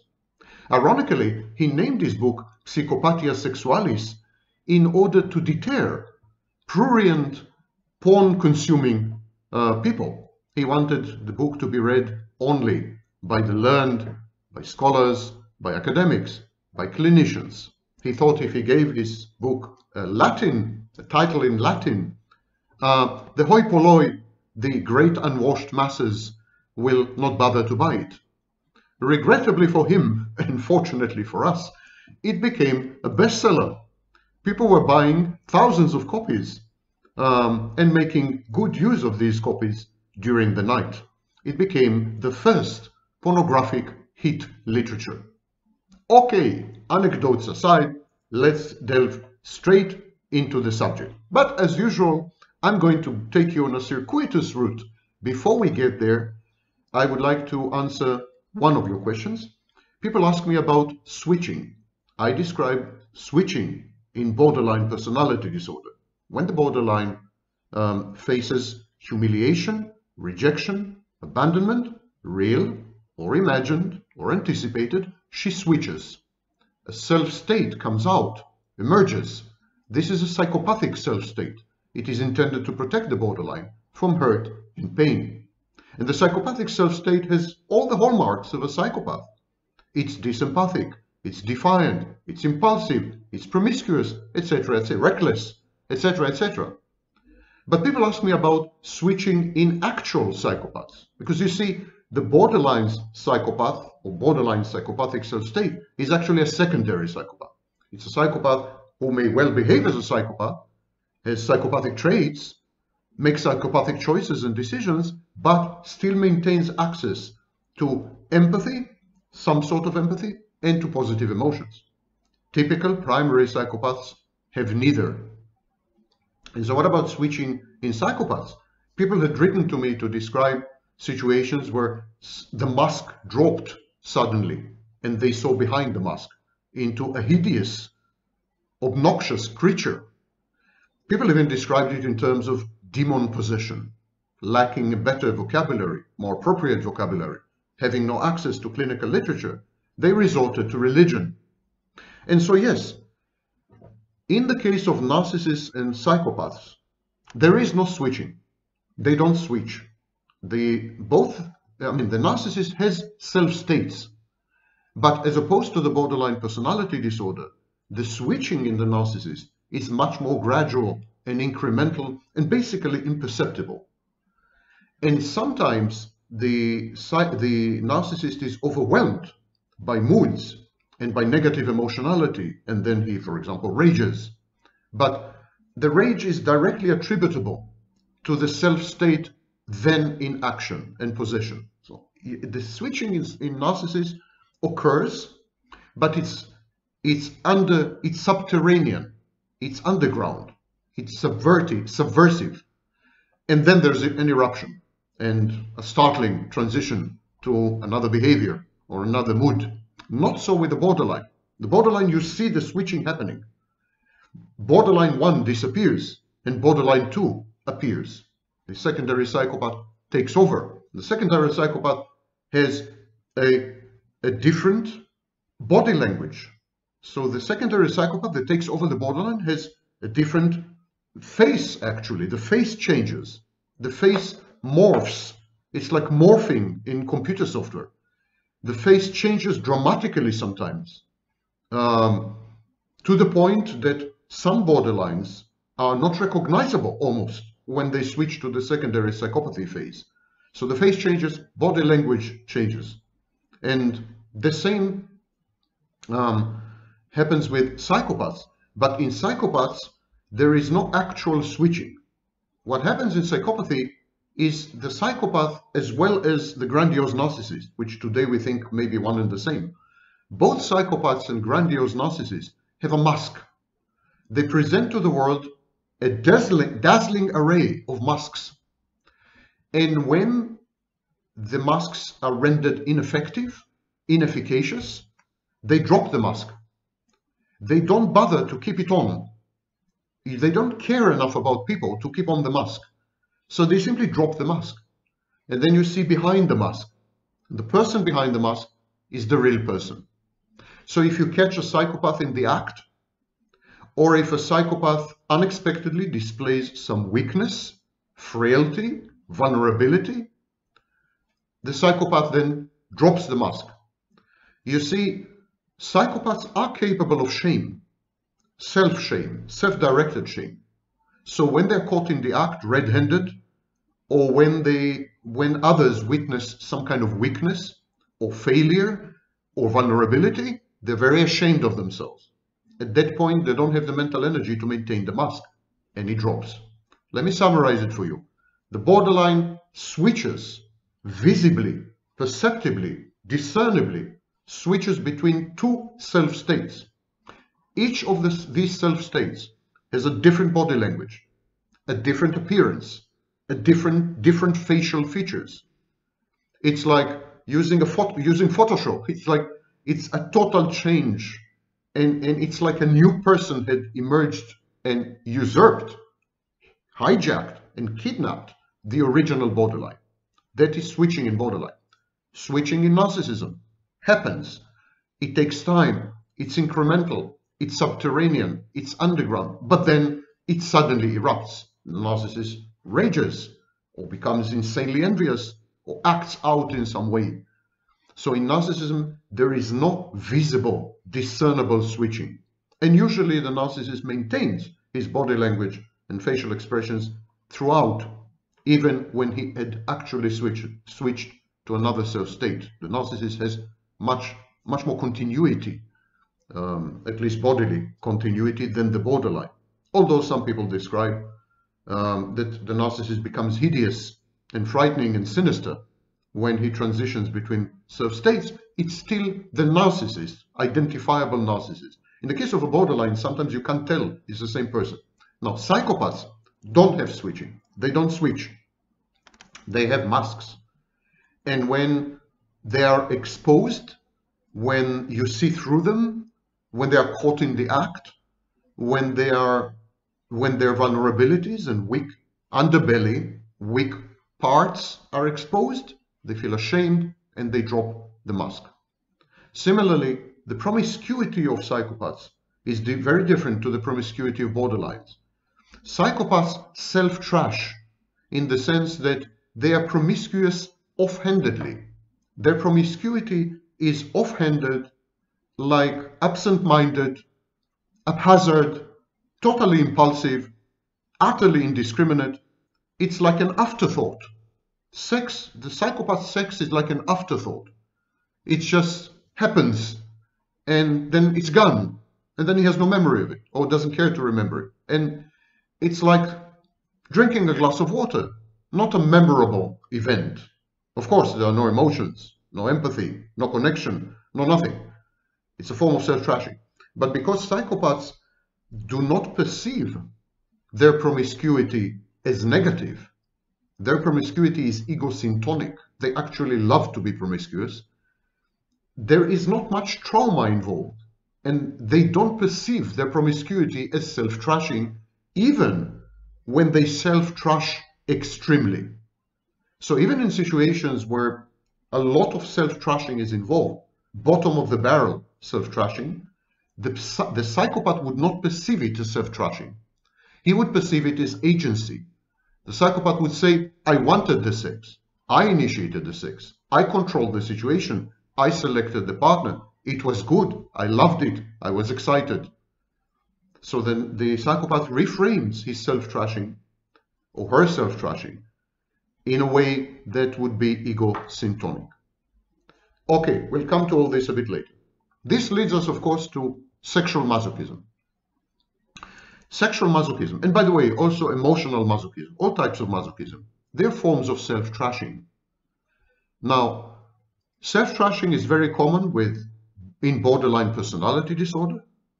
Harvey Cleckley, in The Mask of Sanity, in 1942, described numerous incidents of self-trashing with what he called psychopaths, but today we know many of them were not psychopaths. They were actually grandiose narcissists or borderlines, but he called them psychopaths.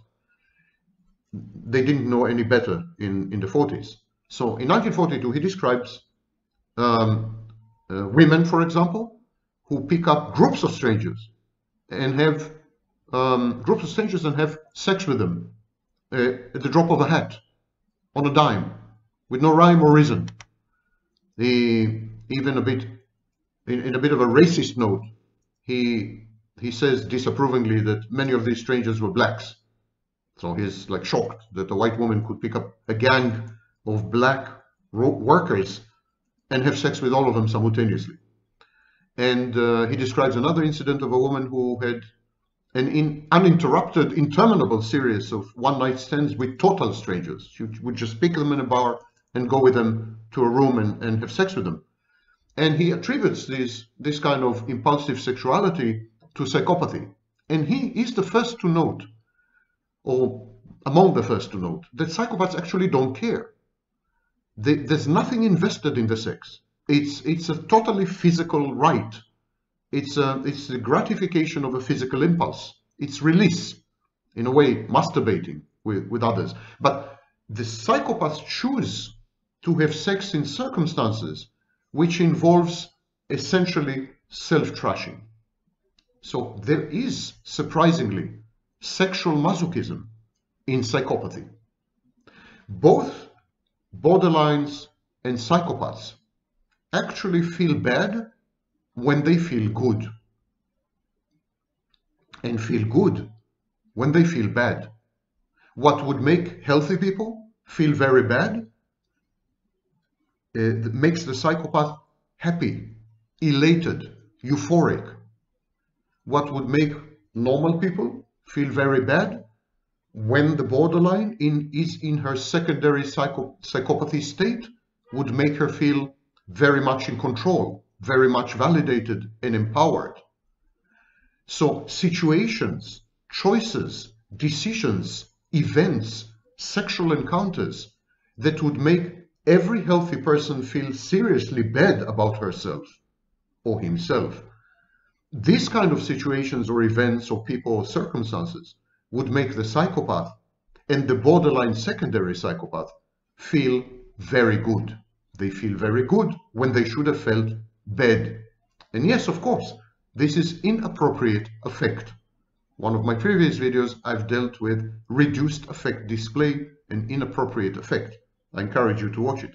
There is a disconnect between the borderline's emotions and her actual acting out decompensating behavior. There's a disconnect between the psychopath and anything internal. The psychopath is a total shell. So these people engage in sexual masochism and sexual self-trashing, but the psychopath and the borderline do not perceive it as such until possibly the morning later, the case of the borderline. But during the act, they perceive the act as actually a form of agency, a form of control, of empowerment, of validation, of agency, of self-efficacy. So they feel good about it. Feeling bad, being trashed, leads them to sexual arousal. They're sexually aroused by situations that would create deep shame and guilt in healthy people. And so they find themselves in 4 types of sexual contexts. And all these 4 types lead to trashing, and trashing leads to sexual arousal, and sexual arousal leads to a sense of empowerment, validation, resilience, strength, euphoria, and good feelings. So these are the 4 situations. Number 1, despoiling. It's when the borderline or the psychopath give their bodies away. They simply give them away. They select random strangers, many of them sexual predators, and then they recklessly put themselves at the complete disposal of the predator. And the predator can do with their bodies as he wishes. He can denigrate them, he can humiliate them, he can despoil them, he can beat them up, he can inflict physical damage, he can hurt them in a variety of ways, emotional and physical. He can rape them, he can sexually assault them. The more, the merrier. The more egregious and extreme the despoiling, the more egregious and extreme the sexual sadism of the predator, the more the psychopath and borderlines are sexually aroused. When they find themselves in very dangerous situations, for example, in uncontrollable group sex, or subject to a clear, dangerous, sadistic predator alone in a room, drunk, unable to extricate herself, at that point, the sexual arousal is maximal. It seems that sexual arousal in borderlines and psychopaths is intimately connected with a sense of pending doom, imminent annihilation, self-elimination, self-eradication. The borderline and the psychopath are therefore sexually aroused by the presence or potential presence of death. They are, as Freud used to call it, fanatic. They have a death wish. They are motivated by the death drive, not by the life force, not by eros or libido, but by motido and destudo, the opposite, the mirror image. So borderlines and psychopaths, when they engage in sex, they engage in destructive sex, self-destructive sex, sex that is guaranteed to annihilate them morally, to destroy them mentally, to inflict and afflict them psychologically, to cause pain, to cause hurt, and sometimes to injure them bodily. This is the type of sex that brings them to orgasm and to climax. It's of course a form of sexual masochism as described in the 19th century, mid-19th century actually, last third of the 19th century by Krafft-Ebing. So it's a very well-documented and very old phenomenon. Cleckley also describes despoiling in his masterpiece. So despoiling, that's the first situation that borderlines and psychopaths find themselves in. Second, cheating. Both borderlines and psychopaths are notorious for cheating. They cheat a lot. Now, cheating in some cases is compulsive. So it's a serial cheater who cannot control herself or himself, and they cheat. But that is a totally different psychodynamic. It doesn't have to do anything with self-trashing. It has to do with couple dynamics and so on. And I deal with these issues in other videos. But there is a form of cheating that is intimately connected to sexual masochism. It's connected to sexual masochism because the cheating takes place in shameful, disgraceful circumstances. The cheating takes place in a way that is socially frowned upon, socially unacceptable. The cheating negates and conflicts with social mores and values, or even with the values of the individual. So, borderlines and psychopaths engage in the kind of cheating that confirms or supports the view that they are bad, immoral objects. So, in the morning after, the typical borderline would feel shame and guilt. The psychopath would not feel ashamed, would not feel guilty, but the psychopath would feel seriously bad. Like I'm a bad person. I'm an immoral person. I'm an evil person. There would be no emotional resonance to these statements. The psychopath is not saying I'm an evil person and I'm ashamed of it. I want to change. No. The psychopath actually takes pride in being an evil and mean and nasty and immoral person. But still, it's an ego-dystonic statement. I'm evil, I'm mean, is an ego-dystonic statement in most cases. So the cheating is a way to to transition into dissonance. Cheating is a way to torture yourself, to denigrate yourself, to demean yourself. In other words, cheating is another way, another form of self-trashing. And so cheating leads to sexual arousal. The act of cheating, the very act of cheating, the forbidden fruit, breaking morality, negating the contract you have with your intimate partner for sexual exclusivity. The very act is defiant. This very act is contumacious, in your face. I'm going to do whatever I want to do. I'm a free person. I have free will, and no one will tell me what to do. It's a defiant act. So in this case, cheating is a part of sexual masochism, because the cheating leads to feelings of shame and guilt in the borderline, or to affirmation that the psychopath is a bad, unworthy object, and that in itself arouses sexually, creates sexual excitation in the borderline and the psychopath. And this is the second type of behavior that causes sexual arousal via masochism. The next type of behavior is substance abuse. Substance abuse, of course, is a form of self-trashing. It's also a form of suicide, slow-mo suicide. If you consume substances long enough, you die. It's very simple. And so, or you end up seriously incapacitated. So substance abuse, alcohol, drugs, pills, opioids, abuse of substances is a form of masochism. It's a form of masochism, but it creates sexual arousal. Because in borderlines and in psychopaths, self-trashing, masochism, causes sexual arousal. So psychopaths and borderlines, when they consume substances, when they abuse substances, they are simultaneously sexually aroused. That's why there is such an intimate, powerful, intense connection and correlation between substance abuse and promiscuous behavior in borderlines and psychopaths.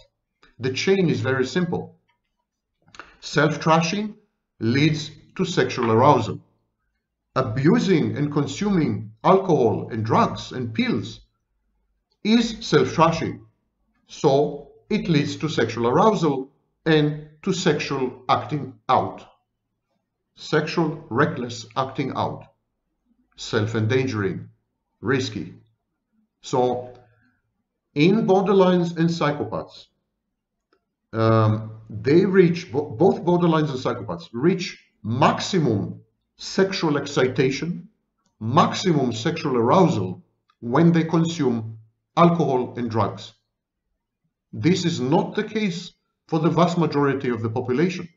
In healthy people, the consumption of alcohol and drugs actually suppresses the sex drive in the long term.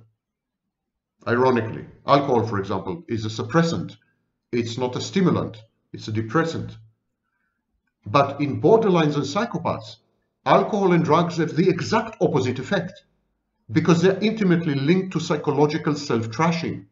Here I am, killing myself, damaging my body, destroying my mind, ruining my brain. How exciting, how sexually arousing, how wonderful, I want to have sex. Let me find anyone, eligible or not, appropriate or not, let me just find anyone to despoil me, to abuse me, to demean me and humiliate me and sadistically torture me in sex. And then heaven, I'm in heaven. My bliss is complete. That's a sequence.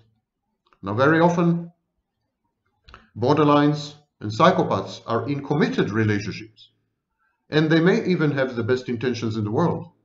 They may even seriously vow and promise and pledge to themselves as well that they will never cheat or never find themselves in compromising situations with others. But substance abuse is likely to drive them to do exactly this: ego-dystonic, dissonant cheating and self-trashing, sexual self-trashing, brought on by substance abuse. Now, since a majority of people with borderline personality disorder and a majority of psychopaths abuse alcohol and drugs and pills and opioids on a regular basis, actually as a major clinical feature of these disorders, these people are very likely to cheat as a form of self-trashing, and they are very likely to engage in very risky, reckless, sadistic, humiliating, demeaning, sadomaso sex to the point of physical risk, practices such as choking, for example. Okay, so this is the third pathway, this is the third pathway to self-trashing, sexually arousing self-trashing, masochistic sexual arousal. And there's a fourth way, choosing inappropriate mates. Borderlines and psychopaths are notorious for this. Their mate selection is all awry, it's skewed. They consistently choose the wrong mates. But of course they choose the wrong mates because they're wrong. Only the wrong mates are right for the borderline and the psychopath, because wrong mates, inappropriate mates, are likely to cause strife, conflict, pain, hurt, abandonment. When you choose an inappropriate mate, you are in for a ride into agony. In other words, choosing an inappropriate mate is a form of self-trashing. And because it is a form of self-trashing, initially when the psychopath and borderline choose the wrong mate, they are highly sexually aroused. They realize unconsciously that they are choosing someone who will end up hurting them, will end up harming them, will end up causing them enormous pain, or will end up negating their defiance, will end up clashing with them. If they're psychopaths, will end up confronting with them. In other words, if it's a borderline, she realizes that the inappropriate intimate partner will cause her a lot of pain via rejection, abandonment, and humiliation. If it's a psychopath, the psychopath chooses an inappropriate mate because he or she realizes that sooner or later it's going to degenerate into an all-out war, into a conflict. And psychopaths thrive in conflict because conflict involves inevitably damages, self-inflicted damages. Conflict involves, in other words, self-trashing. So to choose an inappropriate mate, an inappropriate intimate partner, is a surefire way, it's a guaranteed way to hell. And hell is where borderline narcissists thrive. It is there that maximum torment is assured. It is there that the ultimate forms of self-trashing are available. So let me repeat the 4 techniques, the 4 strategies of self-trashing that cause sexual arousal in secondary psychopaths, known as borderlines, and in primary psychopaths.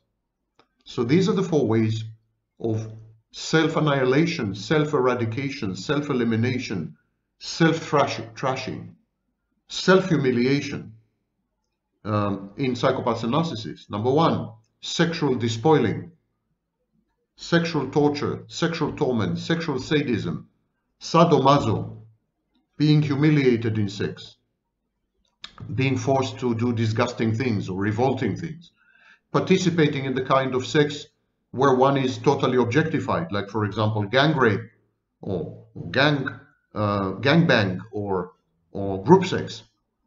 And that starts very early on. I've heard of instances of women aged 12 participating in gangbangs and so on. So it's not an adult thing, you know.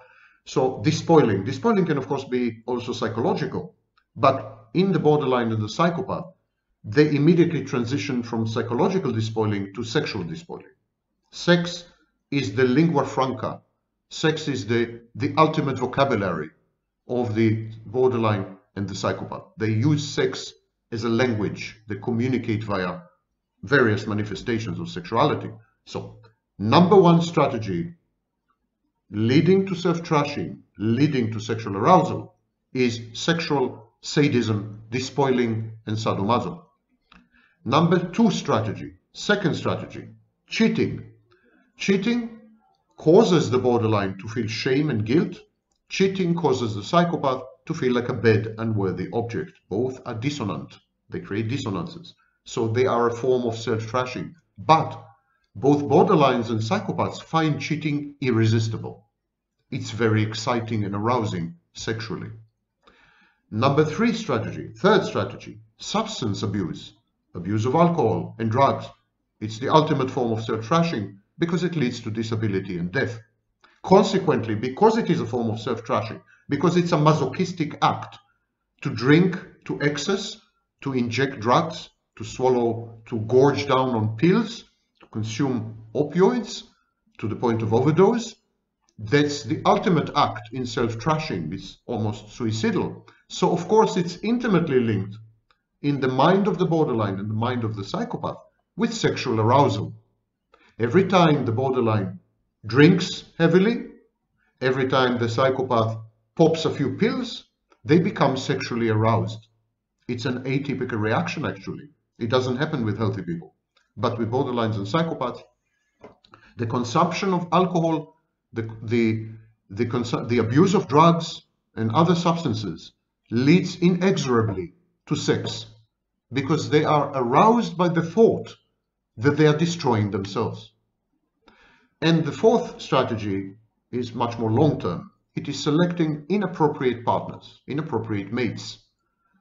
People who are incompatible with the borderline and the narcissist often get selected as spouses or intimate partners. So the borderline and psychopath have a very bizarre form of mate selection, but they do it on purpose. Because if you choose the wrong spouse or the wrong boyfriend or the wrong girlfriend, you're bound to end up in conflict.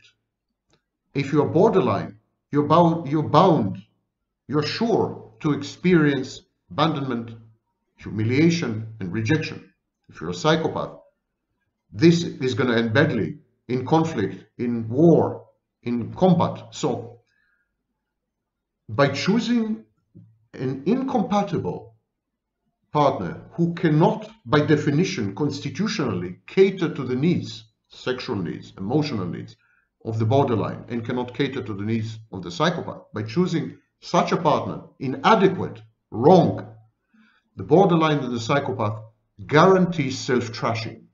Self-trashing in the form of conflict, in the case of the psychopath, or self-trashing in the form of hurt and pain, in the case of the borderline. And of course, this would push them to sexual promiscuity and sexual acting out, reckless, and again, self-destructive. Now, all these personality disorders are founded on narcissistic supply, or forms of supply, not narcissistic, but forms of supply. So, for example, in the case of borderline personality disorder, the borderline patient, her supply is to prevent abandonment. If she succeeds to keep her intimate partner, if she succeeds to preserve the relationship, to maintain object constancy, to keep his presence in her life, in extreme cases, if she is also codependent, to merge and to fuse with the intimate partner, that is her supply. The intimate partner's presence, his availability, and his obsequious, submissive agreement to partake in the fantasies and drama of the borderline. And of course, the regulatory functions that he provides, because he helps the borderline regulate her moods and emotions. All these are forms of supply to the borderline personality disordered person. In the case of the narcissist, narcissistic supply or sadistic supply. In the case of the antisocial or the psychopath, money, sex, power. These are all forms of supply. And all cluster B personality disorder people are goal-oriented. The goal is to secure the supply. Histrionic personality disordered people derive their supply from their heightened sexuality, seductiveness, flirtatiousness, from serial romantic and sexual encounters, from teasing, physical exercises, shape and state of their body, etc., etc. This is their supply. Narcissists derive their supply from garnering attention, both positive, adulation, admiration, and negative, being feared, notoriety. If they're sadistic, they also derive sadistic supply by humiliating, verbally abusing, sexually assaulting, etc., other people. The borderline patient, woman or man, they derive their supply from the presence of other people. They suffer from separation anxiety and they're terrified of being abandoned. So the very presence of other people is a form of supply. And finally, the antisocial personality disorder, the psychopath, derives supply from accumulating money, power, control, and having sometimes sadistic fun. Borderlines, for instance, can be described as narcissists with an overwhelming fear of abandonment because they're grandiose. They are careful not to abuse people. They do care deeply about not hurting other people, but they care about not hurting other people for selfish motivation, for selfish reasons. They want to avoid rejection and abandonment. Borderlines depend on other people for emotional sustenance, for emotional regulation, for mood regulation, reduction, amelioration of lability. A drug addict is unlikely to pick up a fight with his pusher. And it's the same with borderlines. Borderline is an addiction to the partner, addiction to an intimate partner. But borderlines also have deficient impulse control, exactly like psychopaths or antisocials. And so their emotional dysregulation, mood lability, erratic behavior lead to abuse. They're very abusive towards their nearest and dearest, and then they regret it and they feel shame, which doesn't happen with a psychopath. And finally, I would like to reiterate what's the difference between self-trashing and promiscuity, because many people had written comments and had written to me, and it's clear that I didn't get the point across. Self-trashing has nothing to do with promiscuity. From the outside, they look the same, because there's a huge number of sexual partners. And both behaviors involve impulse control or lack of impulse control. And both behaviors are pretty much indiscriminate, but they're very different. Self-trashing is always compulsive. Promiscuity is rarely compulsive. Promiscuity can be impulsive. Promiscuity is a reaction to a situation. For example, the promiscuous person would react to an opportunity to have sex. The promiscuous person reacts to availability cues. So a promiscuous person is likely to immediately seek to have sex with someone who signals interest or availability whenever. So promiscuous people are opportunistic. People who self-trash, like borderlines and psychopaths, they are compulsive. They can't help it. They need to self-trash because only when they self-trash, they feel alive. And only when they self-trash, they can regulate their sexual impulses and attendant emotional landscape. So self-trashing in borderlines and psychopaths is regulatory, and therefore it's compulsive. It's not a choice. It's not a reaction to circumstances like an opportunity. It's not even about availability of someone, because very often psychopaths and borderlines initiate the self-trashing. It's not reactive, it's proactive. But self-trashing has many very critical functions in borderlines and psychopaths. Promiscuity is an active role. Promiscuous sex is an active role. Promiscuous people report that they experience promiscuous sex as empowering, as a lifestyle choice, as a conquest. Engaging in promiscuous sex usually boosts the participant's self-esteem. It provides an inner locus of control. People emerge from promiscuous sex gratified, elated, stronger, more resilient, happier, more egosyntonic. That's promiscuous sex. Exactly the opposite happens in self-trashing. Self-trashing is masochistic. It's self-punitive. It's self-degrading. It's self-despoiling. It's demeaning. It's passive. The main function of self-trashing is to experience finally sexual arousal, to experience emotions that are dysregulated and threaten to overwhelm the borderline, for example, to experience being alive in the case of the psychopath, and to reduce anxiety. You could say that borderlines and psychopaths self-medicate with self-trashing, especially sexual self-trashing. They reduce anxiety by having sex. They restore and revive their sexual drive by having sex, by having self-trashing, sadistic sex, by subjecting themselves to sexual mistreatment and assault.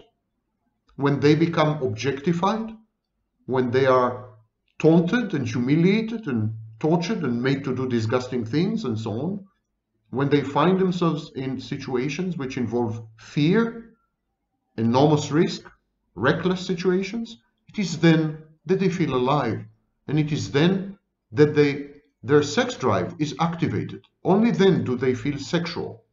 And when they feel sexual, they feel in control. And at that moment, anxiety is reduced. In other words, self-trashing sex is an anxiolytic. It is the exact opposite of promiscuity.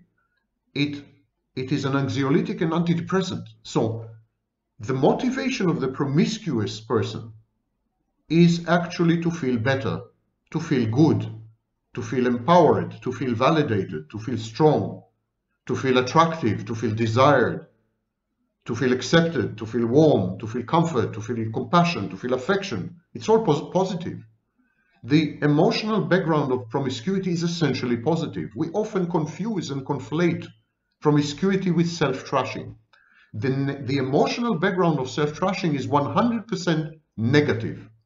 Masochism, anxiety, depression, self-punishment, self-defeat, self-destruction, self-humiliation, self-annihilation, despoiling, degrading oneself, demeaning oneself, objectifying oneself. It's only negative. It involves extreme self-loathing and an attempt for self-destruction via sex.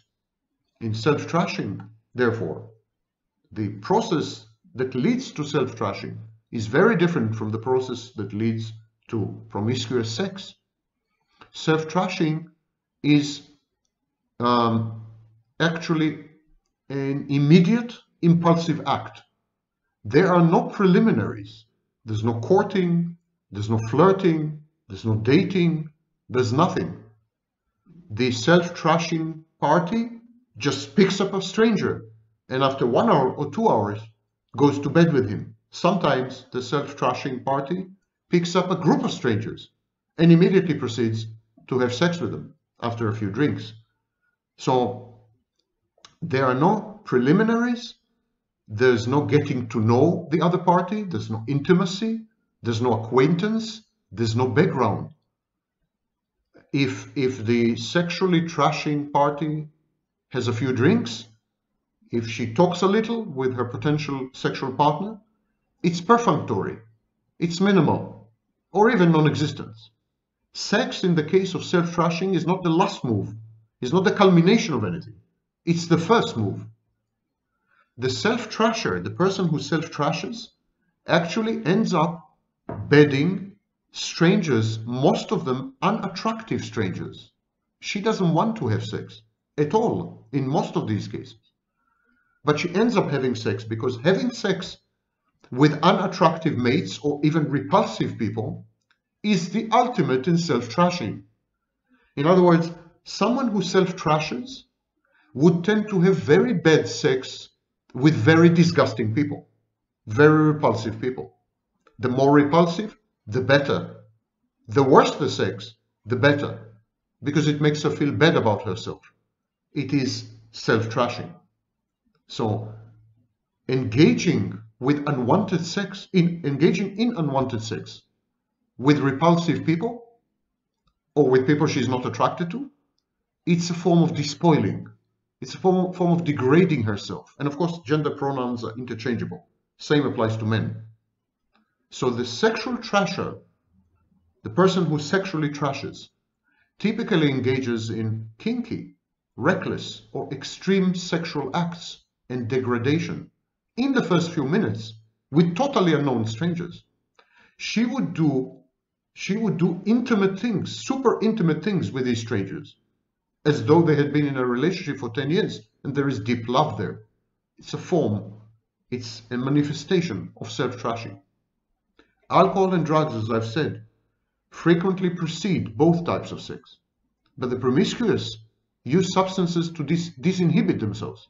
In other words, the promiscuous person first decides to have sex and then disinhibits herself by drinking. The drinking doesn't provoke the wish to have sex. It's not the drinking that leads to sex. The drinking is just, the alcohol is just used to free, to disinhibit, to allow the promiscuous person to engage in sex. In the case of self-trashing, the person who self-trashes, she drinks and she does drugs in order to numb herself, to bring herself to the brink of a blackout or to unconsciousness, because she can't face what's being done to her in sex. The sex is so bad, so ugly, so disgusting that she can't face it. She has to numb herself out of existence. She has to be so drunk or so drugged that she's essentially unconscious, essentially renders herself a total object. The promiscuous person never does this. The promiscuous person drinks to excess and can do drugs, but she does this because she regards the sex as a wonderful thing, as a positive experience, and she wants to have the sex, and so she needs to remove inhibitions. She needs to disinhibit. Promiscuity is egosyntonic. Self-trashing is always ego-dystonic. People who self-trash describe the sex as cursory, disappointing, objectifying, disgusting, unpleasant, or uncomfortable. Many of these people report, especially if they're borderline, report shame, regret, anger, disappointment, and guilt, emotional blunting, and an increase in anxiety and depression after the act. So, we've taken a grand tour of sexual masochism. In the case of borderlines and psychopaths, sexual masochism, self-inflicted sexual wounds, sexual sadism, self-demeaning, self-destruction, self-despoiling, self-degrading, is mediated via totally impulsive sex, which is essentially allied and associated with negative emotions. The sex makes the borderline and the psychopath feel bad. Psychopaths and borderlines have a negative valence of sex. They regard sex essentially as bad or even repulsive. It's the same with histrionics, by the way. Histrionics are actually hyposexual. They have a low sex drive. That's the irony. So all these groups have actually a low sex drive. But in order to feel sexually aroused, and frankly, in order to feel alive, they need to self-mutilate. Now, the typical borderline cuts or burns herself with cigarettes. Many borderlines, and all psychopaths, they self-mutilate via sex. It is when they are involved in extreme self-trashing that they feel ironically good, where other people would have felt so bad that they would need, medication or even commit suicide. The psychopath and the borderline revel, flourish, thrive in this environment.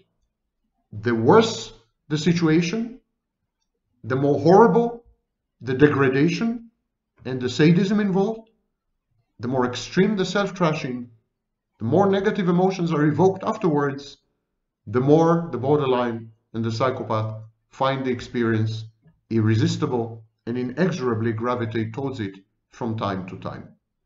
And they use the strategies that I've mentioned: sexual masochism, despoiling, degrading oneself, cheating, which involves ego dystony, dissonance, substance abuse, which leads to sexual arousal, but is in itself also a form of self-trashing, and choosing inappropriate mates, which guarantees unfavorable outcomes, which are painful and hurtful and conflict-ridden.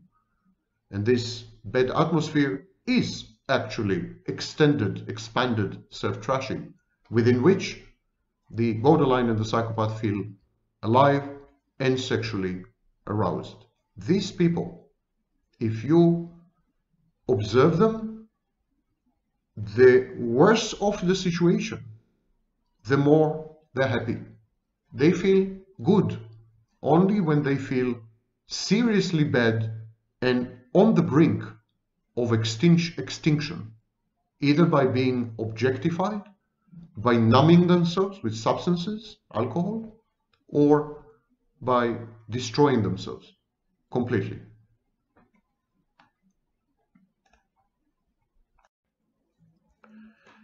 Today we are going to have an admixture of novel concepts, controversial views, and plain old-fashioned, in-your-face defiance by your favorite professor of psychology, Blue Professor of Psychology, Sam Vaknin, the author of Malignant Self-Love, Narcissism Revisited.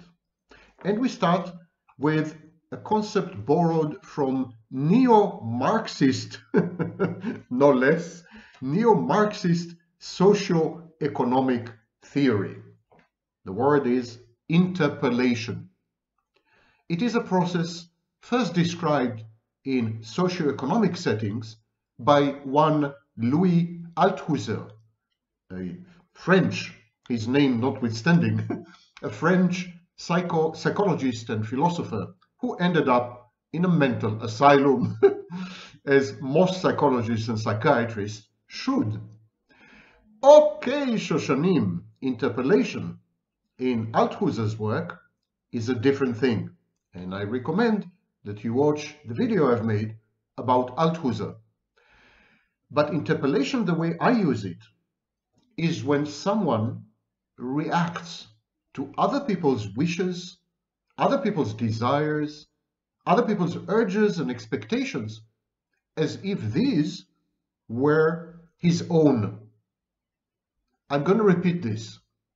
When you react to other people's desires, wishes, hopes, dreams, demands, and especially expectations, as if these were yours, not theirs, but your own, you are being interpellated. So now you know what's happening to you. You're being interpellated. And then, if you act accordingly, the interpellation is translated into action. So, for example, someone expects to have sex with you, and then you adopt this expectation. This expectation becomes yours. You experience the other person's expectation as if it were your own. You experience the other person's desire, demands, urges, drives, wishes as if they were your own. And you end up having sex with this person even though you didn't want to, even though you don't even like that person. So this is interpellation. It's a form of mind control. It's a very subtle state of hypnosis or trance or brainwashing, if you wish. People pleasers are the reification of this process, the reification, the embodiment of interpellation.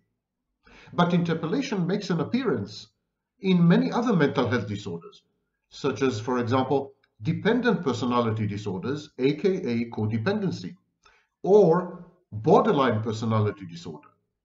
Interpellation appears also in psychotic disorders, anxiety disorders, and, to cut a long story short, in many other mental health issues.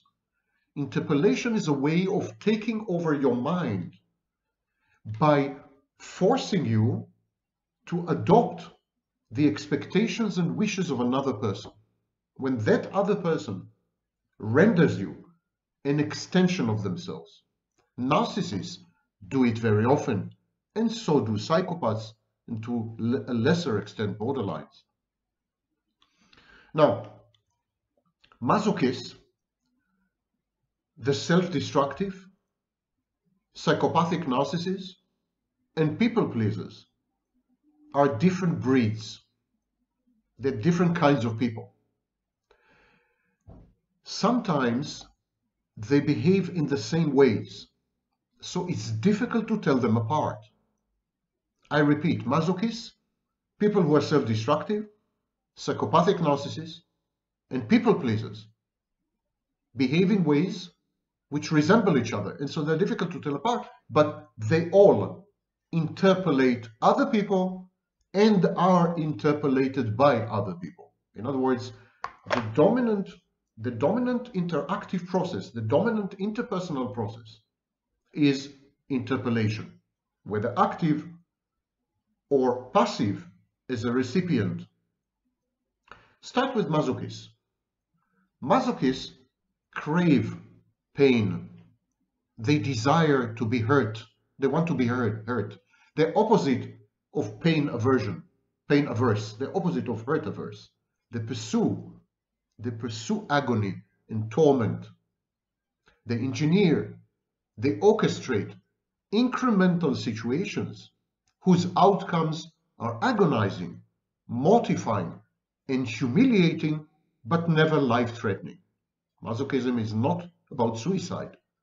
Masochism is about staying alive to experience the pain and in a very perverted way, a very sick way, enjoy it. Okay, so these are masochists. What about self-defeating, self-loathing, self-destructive folk? What about this kind of people? These kind of people act out recklessly, petulantly, and defiantly in order to sabotage their best interests and their well-being in a decisive, self-harming, self-trashing, and almost suicidal manner. So one could say that self-sabotaging, self-defeating, self-harming, self-trashing, and self-destructive people are at the very end of the spectrum of masochism. The same way psychopaths are at the end of the spectrum of antisocial personality disorder. These people are exaggerated masochists, masochists whose pain is so extreme that it leads to life-threatening situations. You could say that self-destructive and self-defeating and self-trashing and self-harming people are suicidal masochists. On to the third kind, psychopathic narcissists. Psychopathic narcissists puppeteer others. They play with others. They brainwash others. They co-opt and manipulate others into goal-oriented scenarios that superficially appear to be masochistic. But in reality, these scenarios are actually sadistic, or in the best case, self-efficacious as far as the psychopathic narcissist is concerned. In other words, the psychopathic narcissist would engineer or orchestrate situations that would cause him pain.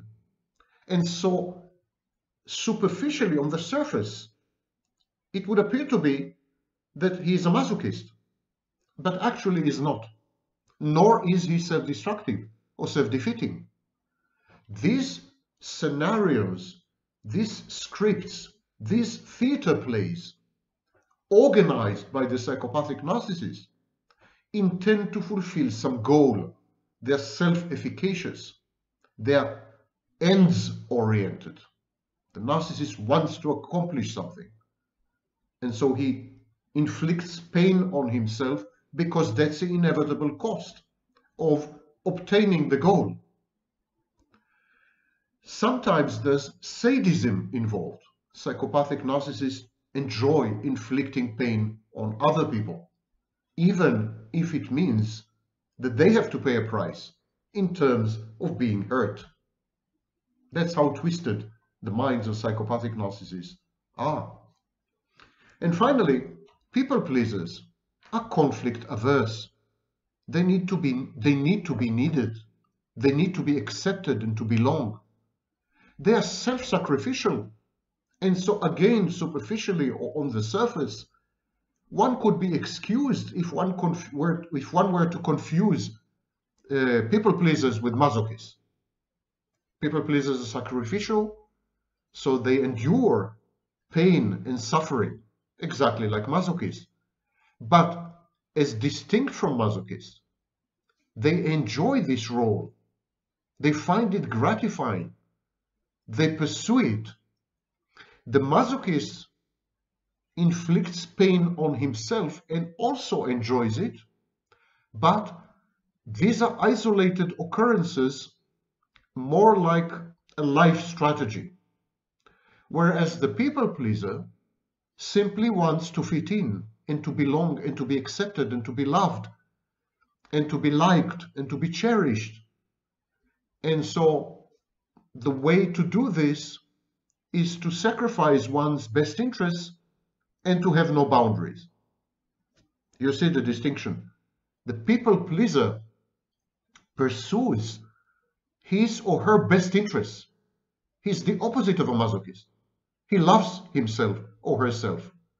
But the people pleaser engages in dysfunctional strategies to realize this self-love by giving up, by surrendering, by being submissive, by echoing other people, by oversharing, by succumbing, by being interpolated all the time, adopting other people's expectations as one's own. Let's take an example which I think will disambiguate all this and make it very clear. And again, I'm going to take a very extreme example. A masochist would push his girlfriend to cheat on him in order to endure exquisite torment. The torture of witnessing his girlfriend with another man, if the masochist is a male, this torture is delectable, is desirable, is wonderful, is ambrosia, is nectar to the masochist's soul. Yes, he wallows in excruciating pain, but this pain is a kind of delicacy that masochist pursues relentlessly, almost like an addiction. So the masochist would send his girlfriend to another man to cheat on him, if he is a cuckold, for example, because it gives him pleasure. Ultimately, he transitions through the pain into a state of elation. Now imagine the self-destructive sort. The self-destructive sort will act the same way. He will push his girlfriend to cheat on him, but then he will proceed to break up with her or to divorce her if he is married. In other words, the self-defeating, self-harming type would push his girlfriend to cheat on him in order to destroy his life, in order to devastate himself, in order to ruin the institutions to which he adheres, such as his marriage. He will shatter his life against the rock of pain and infidelity. He will leverage his partner's disloyalty in order to accomplish the goal of dismantling his own life. The psychopathic narcissist will send his girlfriend to cheat on him, exactly like the masochist, exactly like the self-destructive sort. All three will act in the same way. So that's why when looking from the outside, it's very difficult to tell which is which and what is what. But the psychopathic narcissist will send his girlfriend to cheat on him because he wants to make sure that he is cucked. He wants to make sure that he's cheated on. But he would do this in order to get rid of his intimate partner, to get rid of an unwanted and burdensome relationship. The psychopathic narcissist will leverage the partner's shame and guilt to get rid of her. So it's goal-oriented. The means justify the end, and the cost of the inevitable pain of having to watch your girlfriend with another guy is acceptable. This is the only way to ensure or to secure her future absence and without any stalking or demands or recriminations. So this is an example of the psychopathic narcissist acting the same way as the masochist does, in the same way as the people pleaser does, but for completely different reasons. Very selfish, very interest oriented. And finally, the people pleaser will simply permit his intimate partner, permit his girlfriend to sleep with others just so as to make her happy. The people pleaser would want to please her partner, or his partner by allowing him or her to sleep with other people. Again, we have the same behavior. Honey, you can sleep with this guy, but the reason is, honey, I want you to be happy, and I want you to stay with me, and I want us to be together. If this is the price I have to pay, I will do it because I'm a people pleaser. Same behavior, 4 different explanations. Pushing your intimate partner to cheat on you, the masochist to enjoy the pain, the people pleaser to please the partner, the psychopathic narcissist to get rid of the partner, and the self-destructive type to destroy his marriage or his relationship. These are all, of course, mentally ill people. What about respect? What about boundaries? What about rules of conduct? What about codes? Social and others? What about scripts? What happens to all these things? Don't expect the mentally ill to respect you. They don't know how. They have no self-respect, so how could they possibly respect other people? Instead, the mentally ill oscillate between abject submission and contemptuous defiance. And don't expect the mentally ill to not breach your boundaries. Of course they will, time and again. They are unboundaried. Mentally ill people have no boundaries, or they have porous boundaries. Mentally ill people are hurtful. They cause pain. Hurt people because they fail to perceive the separateness of others. Many mentally ill people do not possess a functioning self or an undisturbed identity. They don't exist, actually, except through the agency of other people. And existing through the agency of other people means you have no boundaries. You don't know where you stop and other people begin.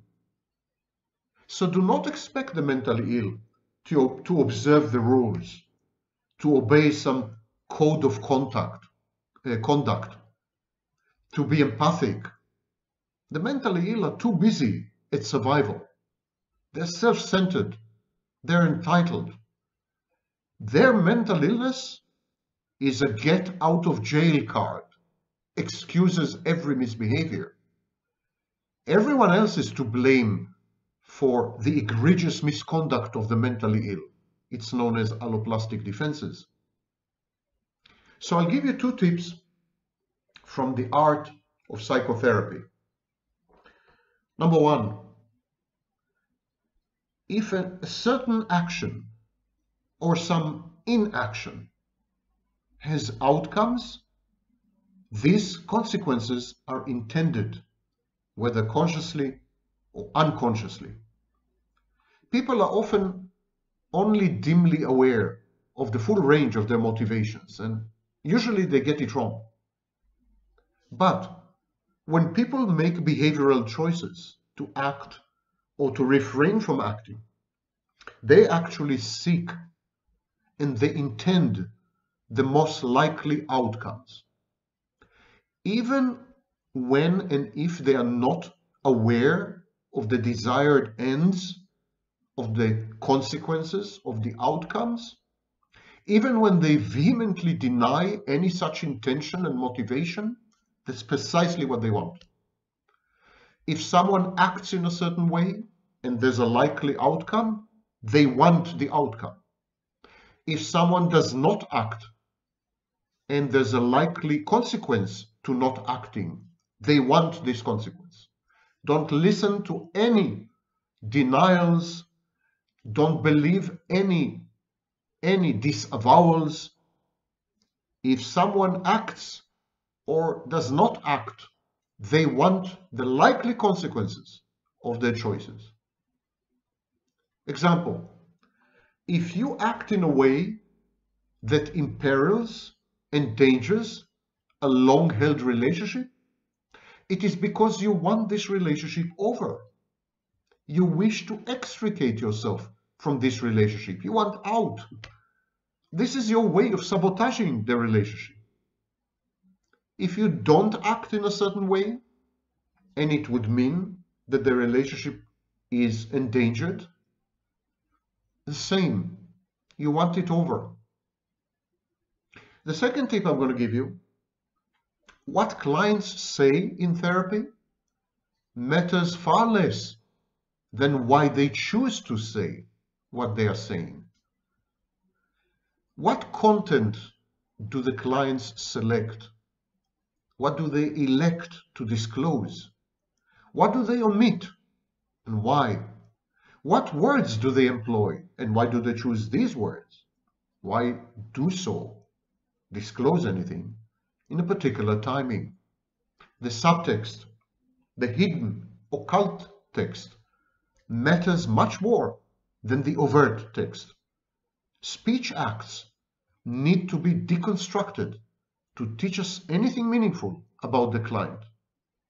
And one of the dominant features of deconstructing speech acts is isolating interpolations, the way other people's expectations, wishes, dreams, hopes, demands weigh on us, penetrate our minds, fashion our choices and decisions and actions, and ultimately become an integral part of our identity.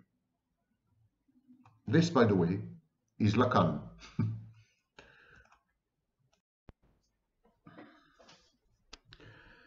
Okay, Shvanpanim, look it up. Today we are going to discuss, what else? Sex on a Saturday morning. So, my name is Sam Vaknin.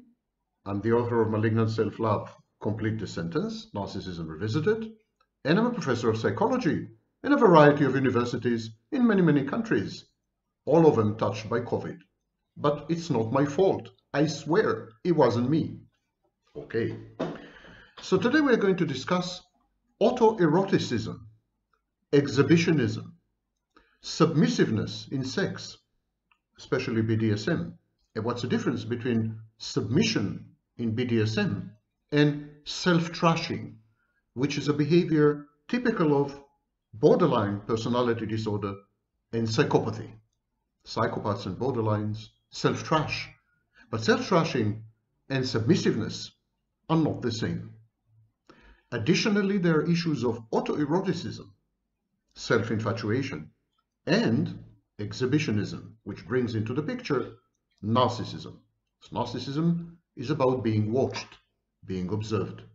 You see, it's an amazing complex, merry-go-round. Let us start.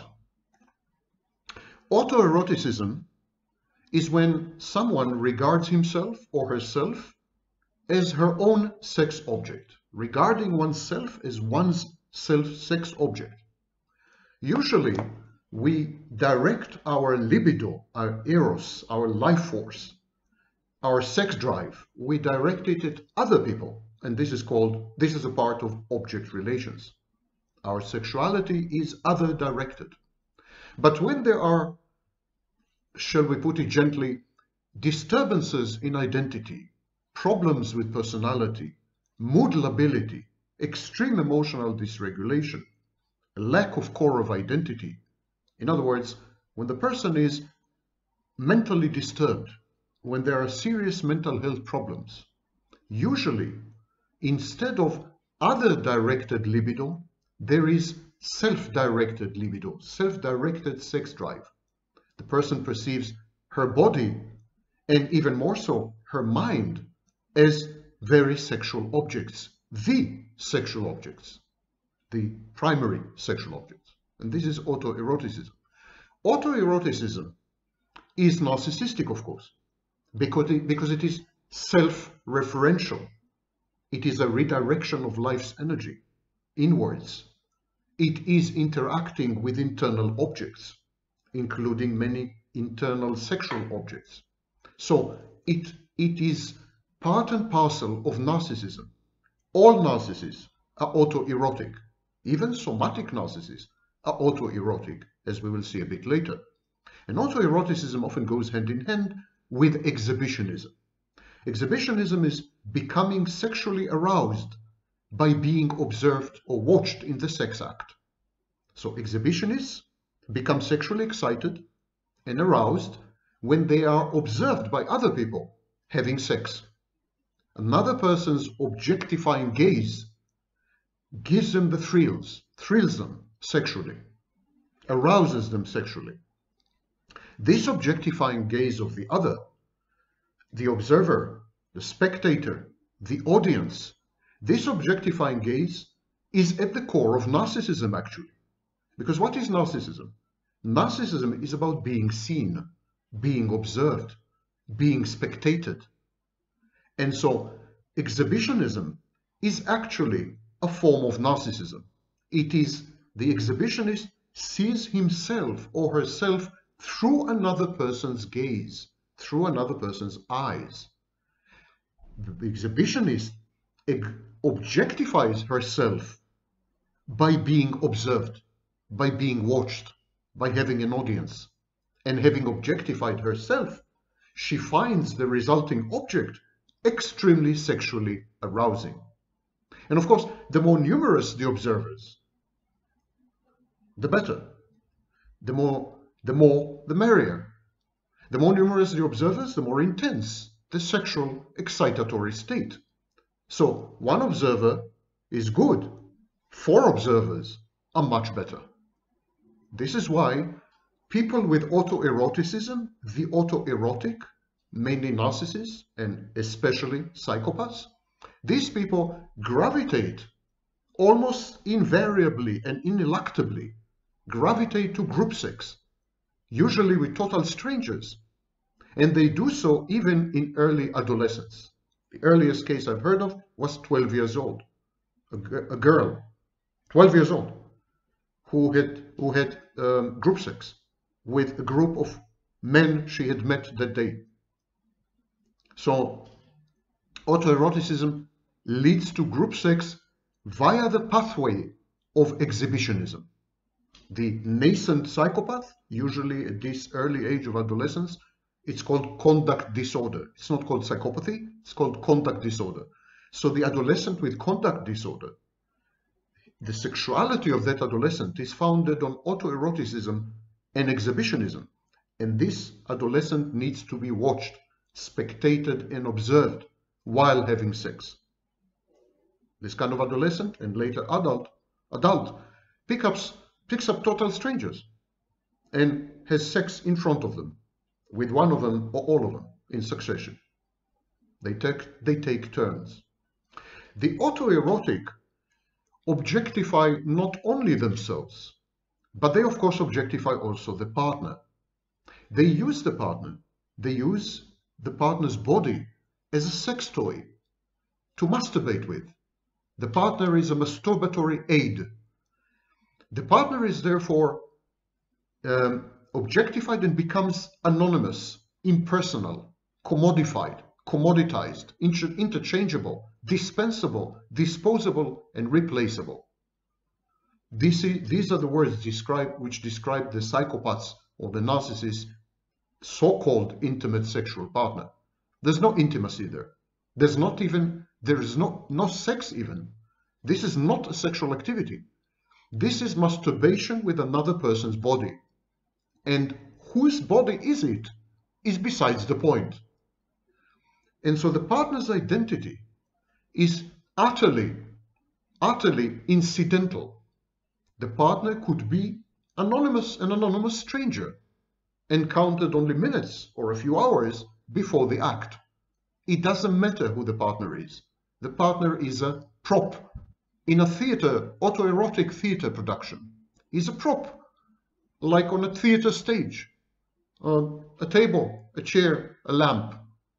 So it doesn't matter if the partner is a long-term partner, an intimate partner, so-called, or a total stranger that you've met in the bar minutes ago. The identity of the partner is besides the point. Casual sex is the autoerotic's staple, day-to-day activity. And in his committed relationships, he is sometimes sexless. Sex with an autoerotic person is an eerie and creepy sensation.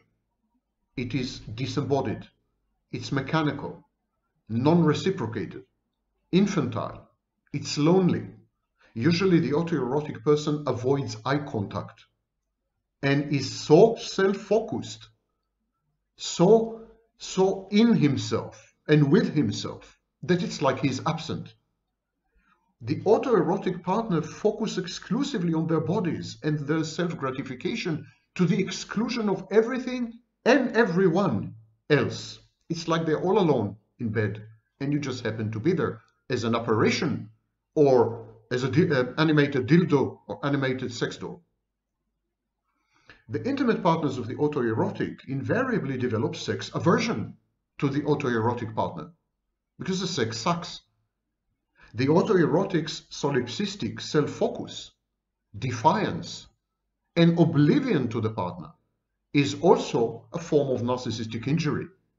If the partner of the autoerotic person is a narcissist, if the partner of the autoerotic person is also a psychopath, in other words, if we have two narcissists or two psychopaths, both of them autoerotic, both of them grandiose, the autoeroticism of the partner triggers aggression because it's a narcissistic injury. It's like the autoerotic partner broadcasts, you're not special, you're not unique, you're not who you think you are.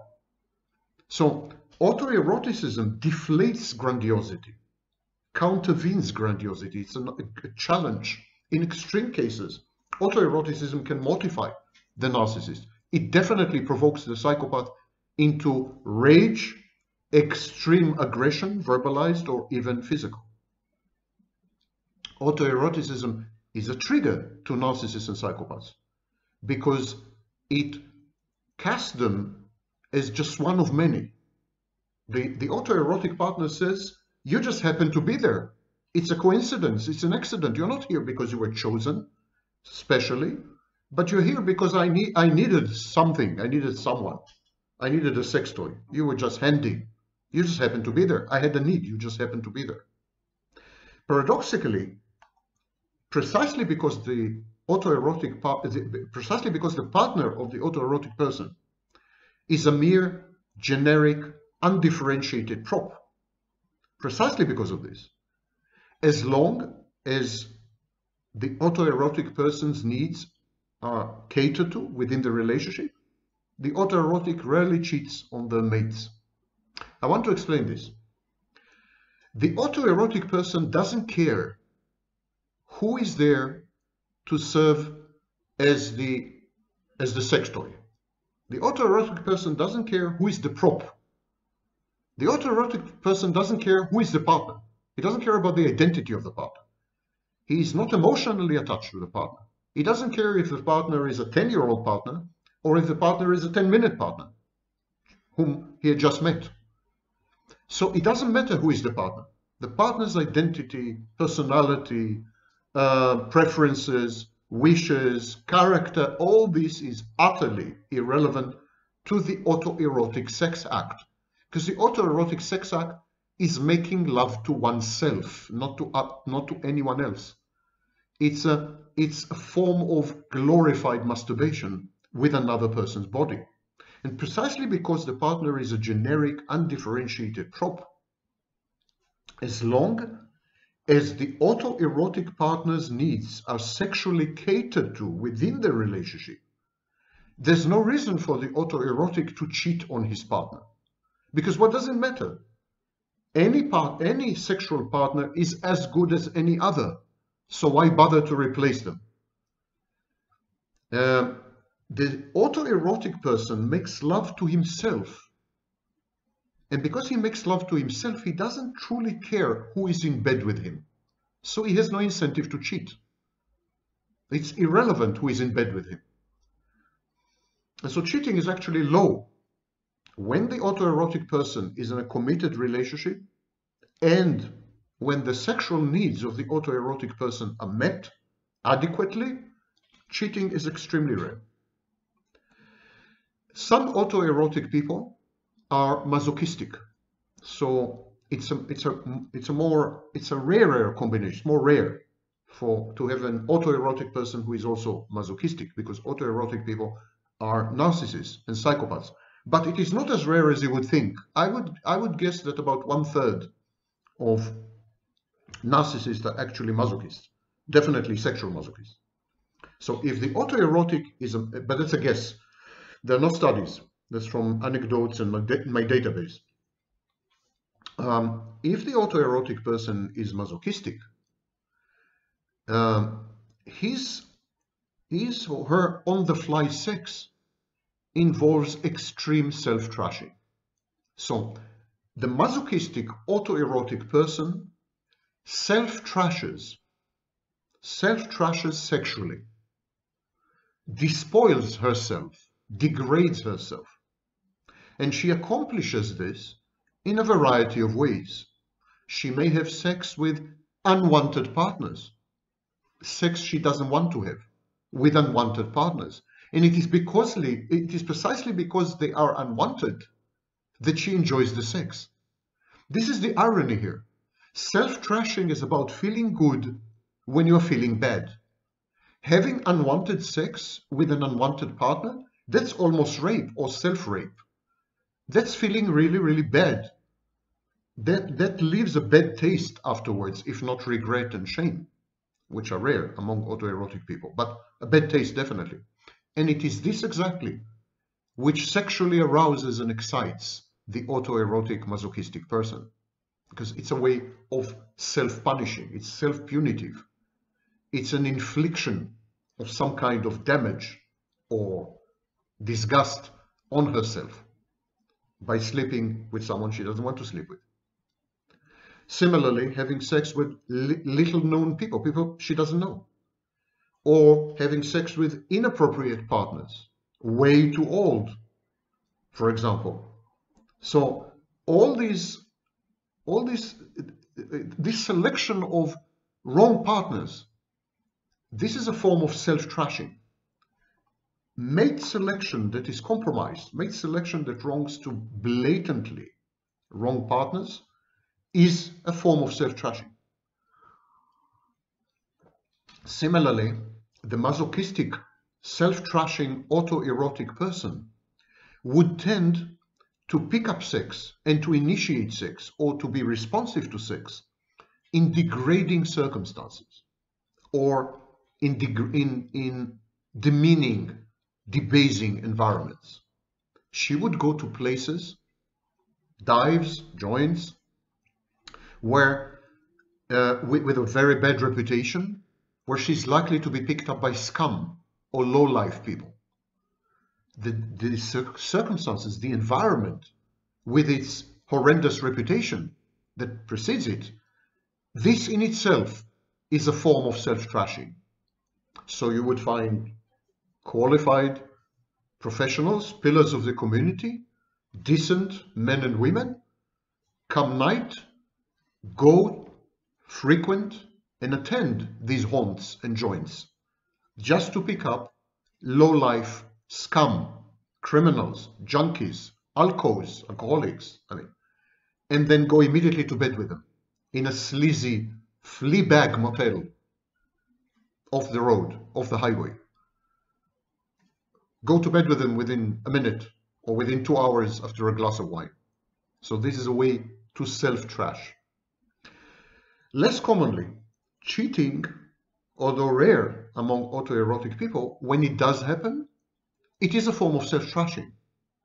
It's a form of self-trashing because when the autoerotic masochistic person cheats, she sustains, buttresses, enhances her self-perception as I'm a bad, unworthy object. Here, I'm cheating.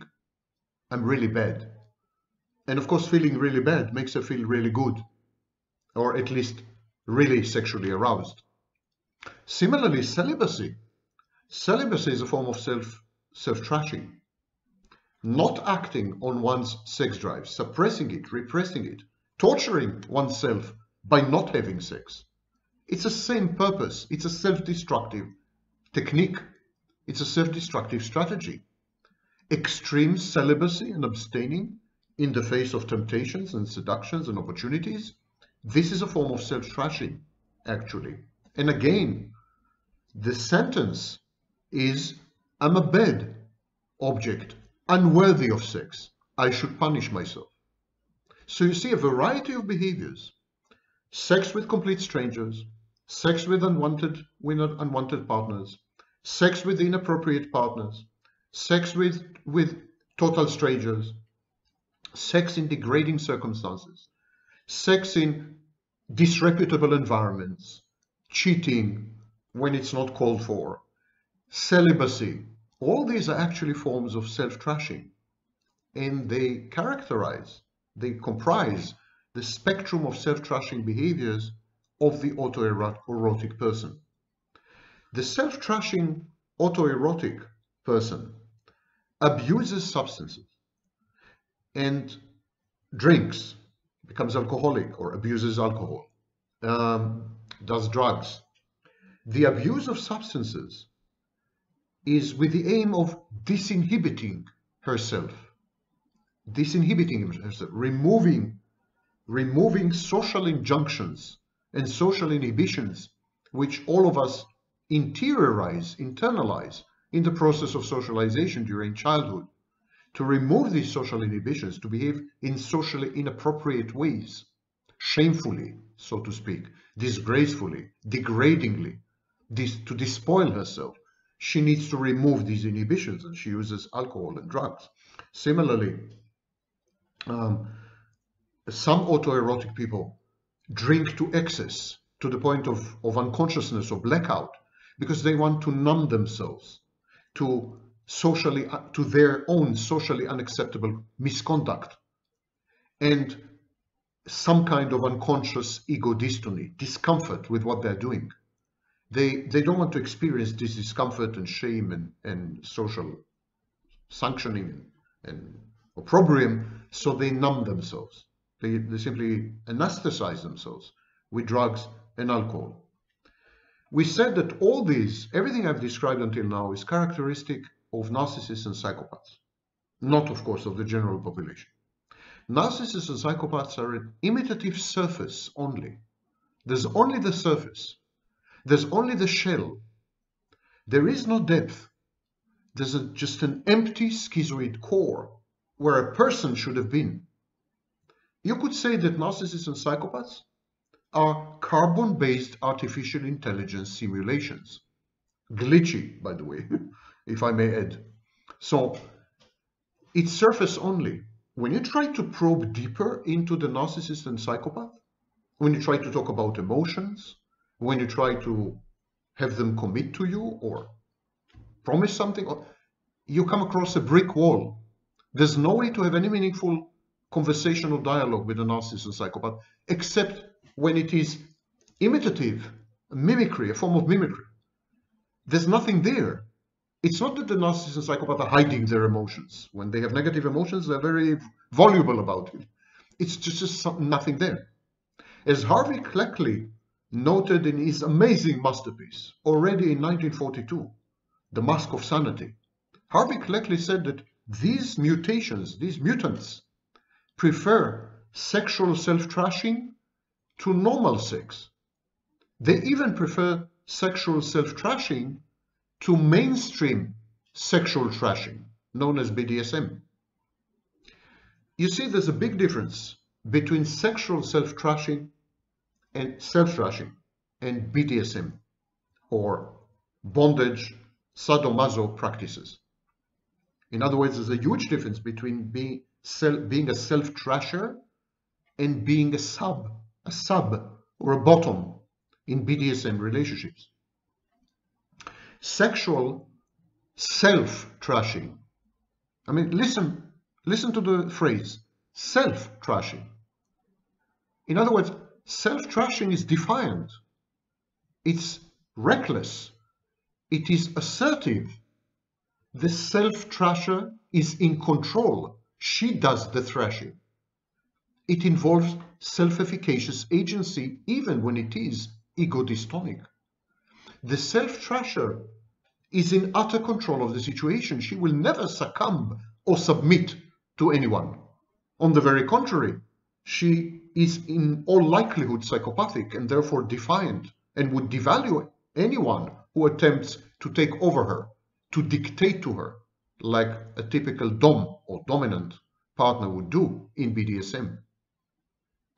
By contradistinction, sexual trashing by other people, in other words, someone who is submissive, someone who is a bottom, and he wants or she wants other people to trash her. Trashing by other people. That's an entirely different animal. Self-trashing by others, also known as being sub or being submissive or being bottom. It's a different issue because it's a self-annihilating role. It involves total objectification and ritualized helplessness. The sub suspends her will. The will of the dom, her partner, the dominant partner, the will of the dom replaces her own will. She is immediately and totally obedient to all his whims, demands, and commands. No self-trashing autoerotic person would accept the role of a submissive because they are in control, they are defiant, they are calling the shots, they are picking the partners, and in most cases they even tell the partners what to do during the sex. They instruct the partners on how to trash them. They co-opt the partners, they collaborate with the partners, they collude with the partners in the act of self-degradation and self-despoiling.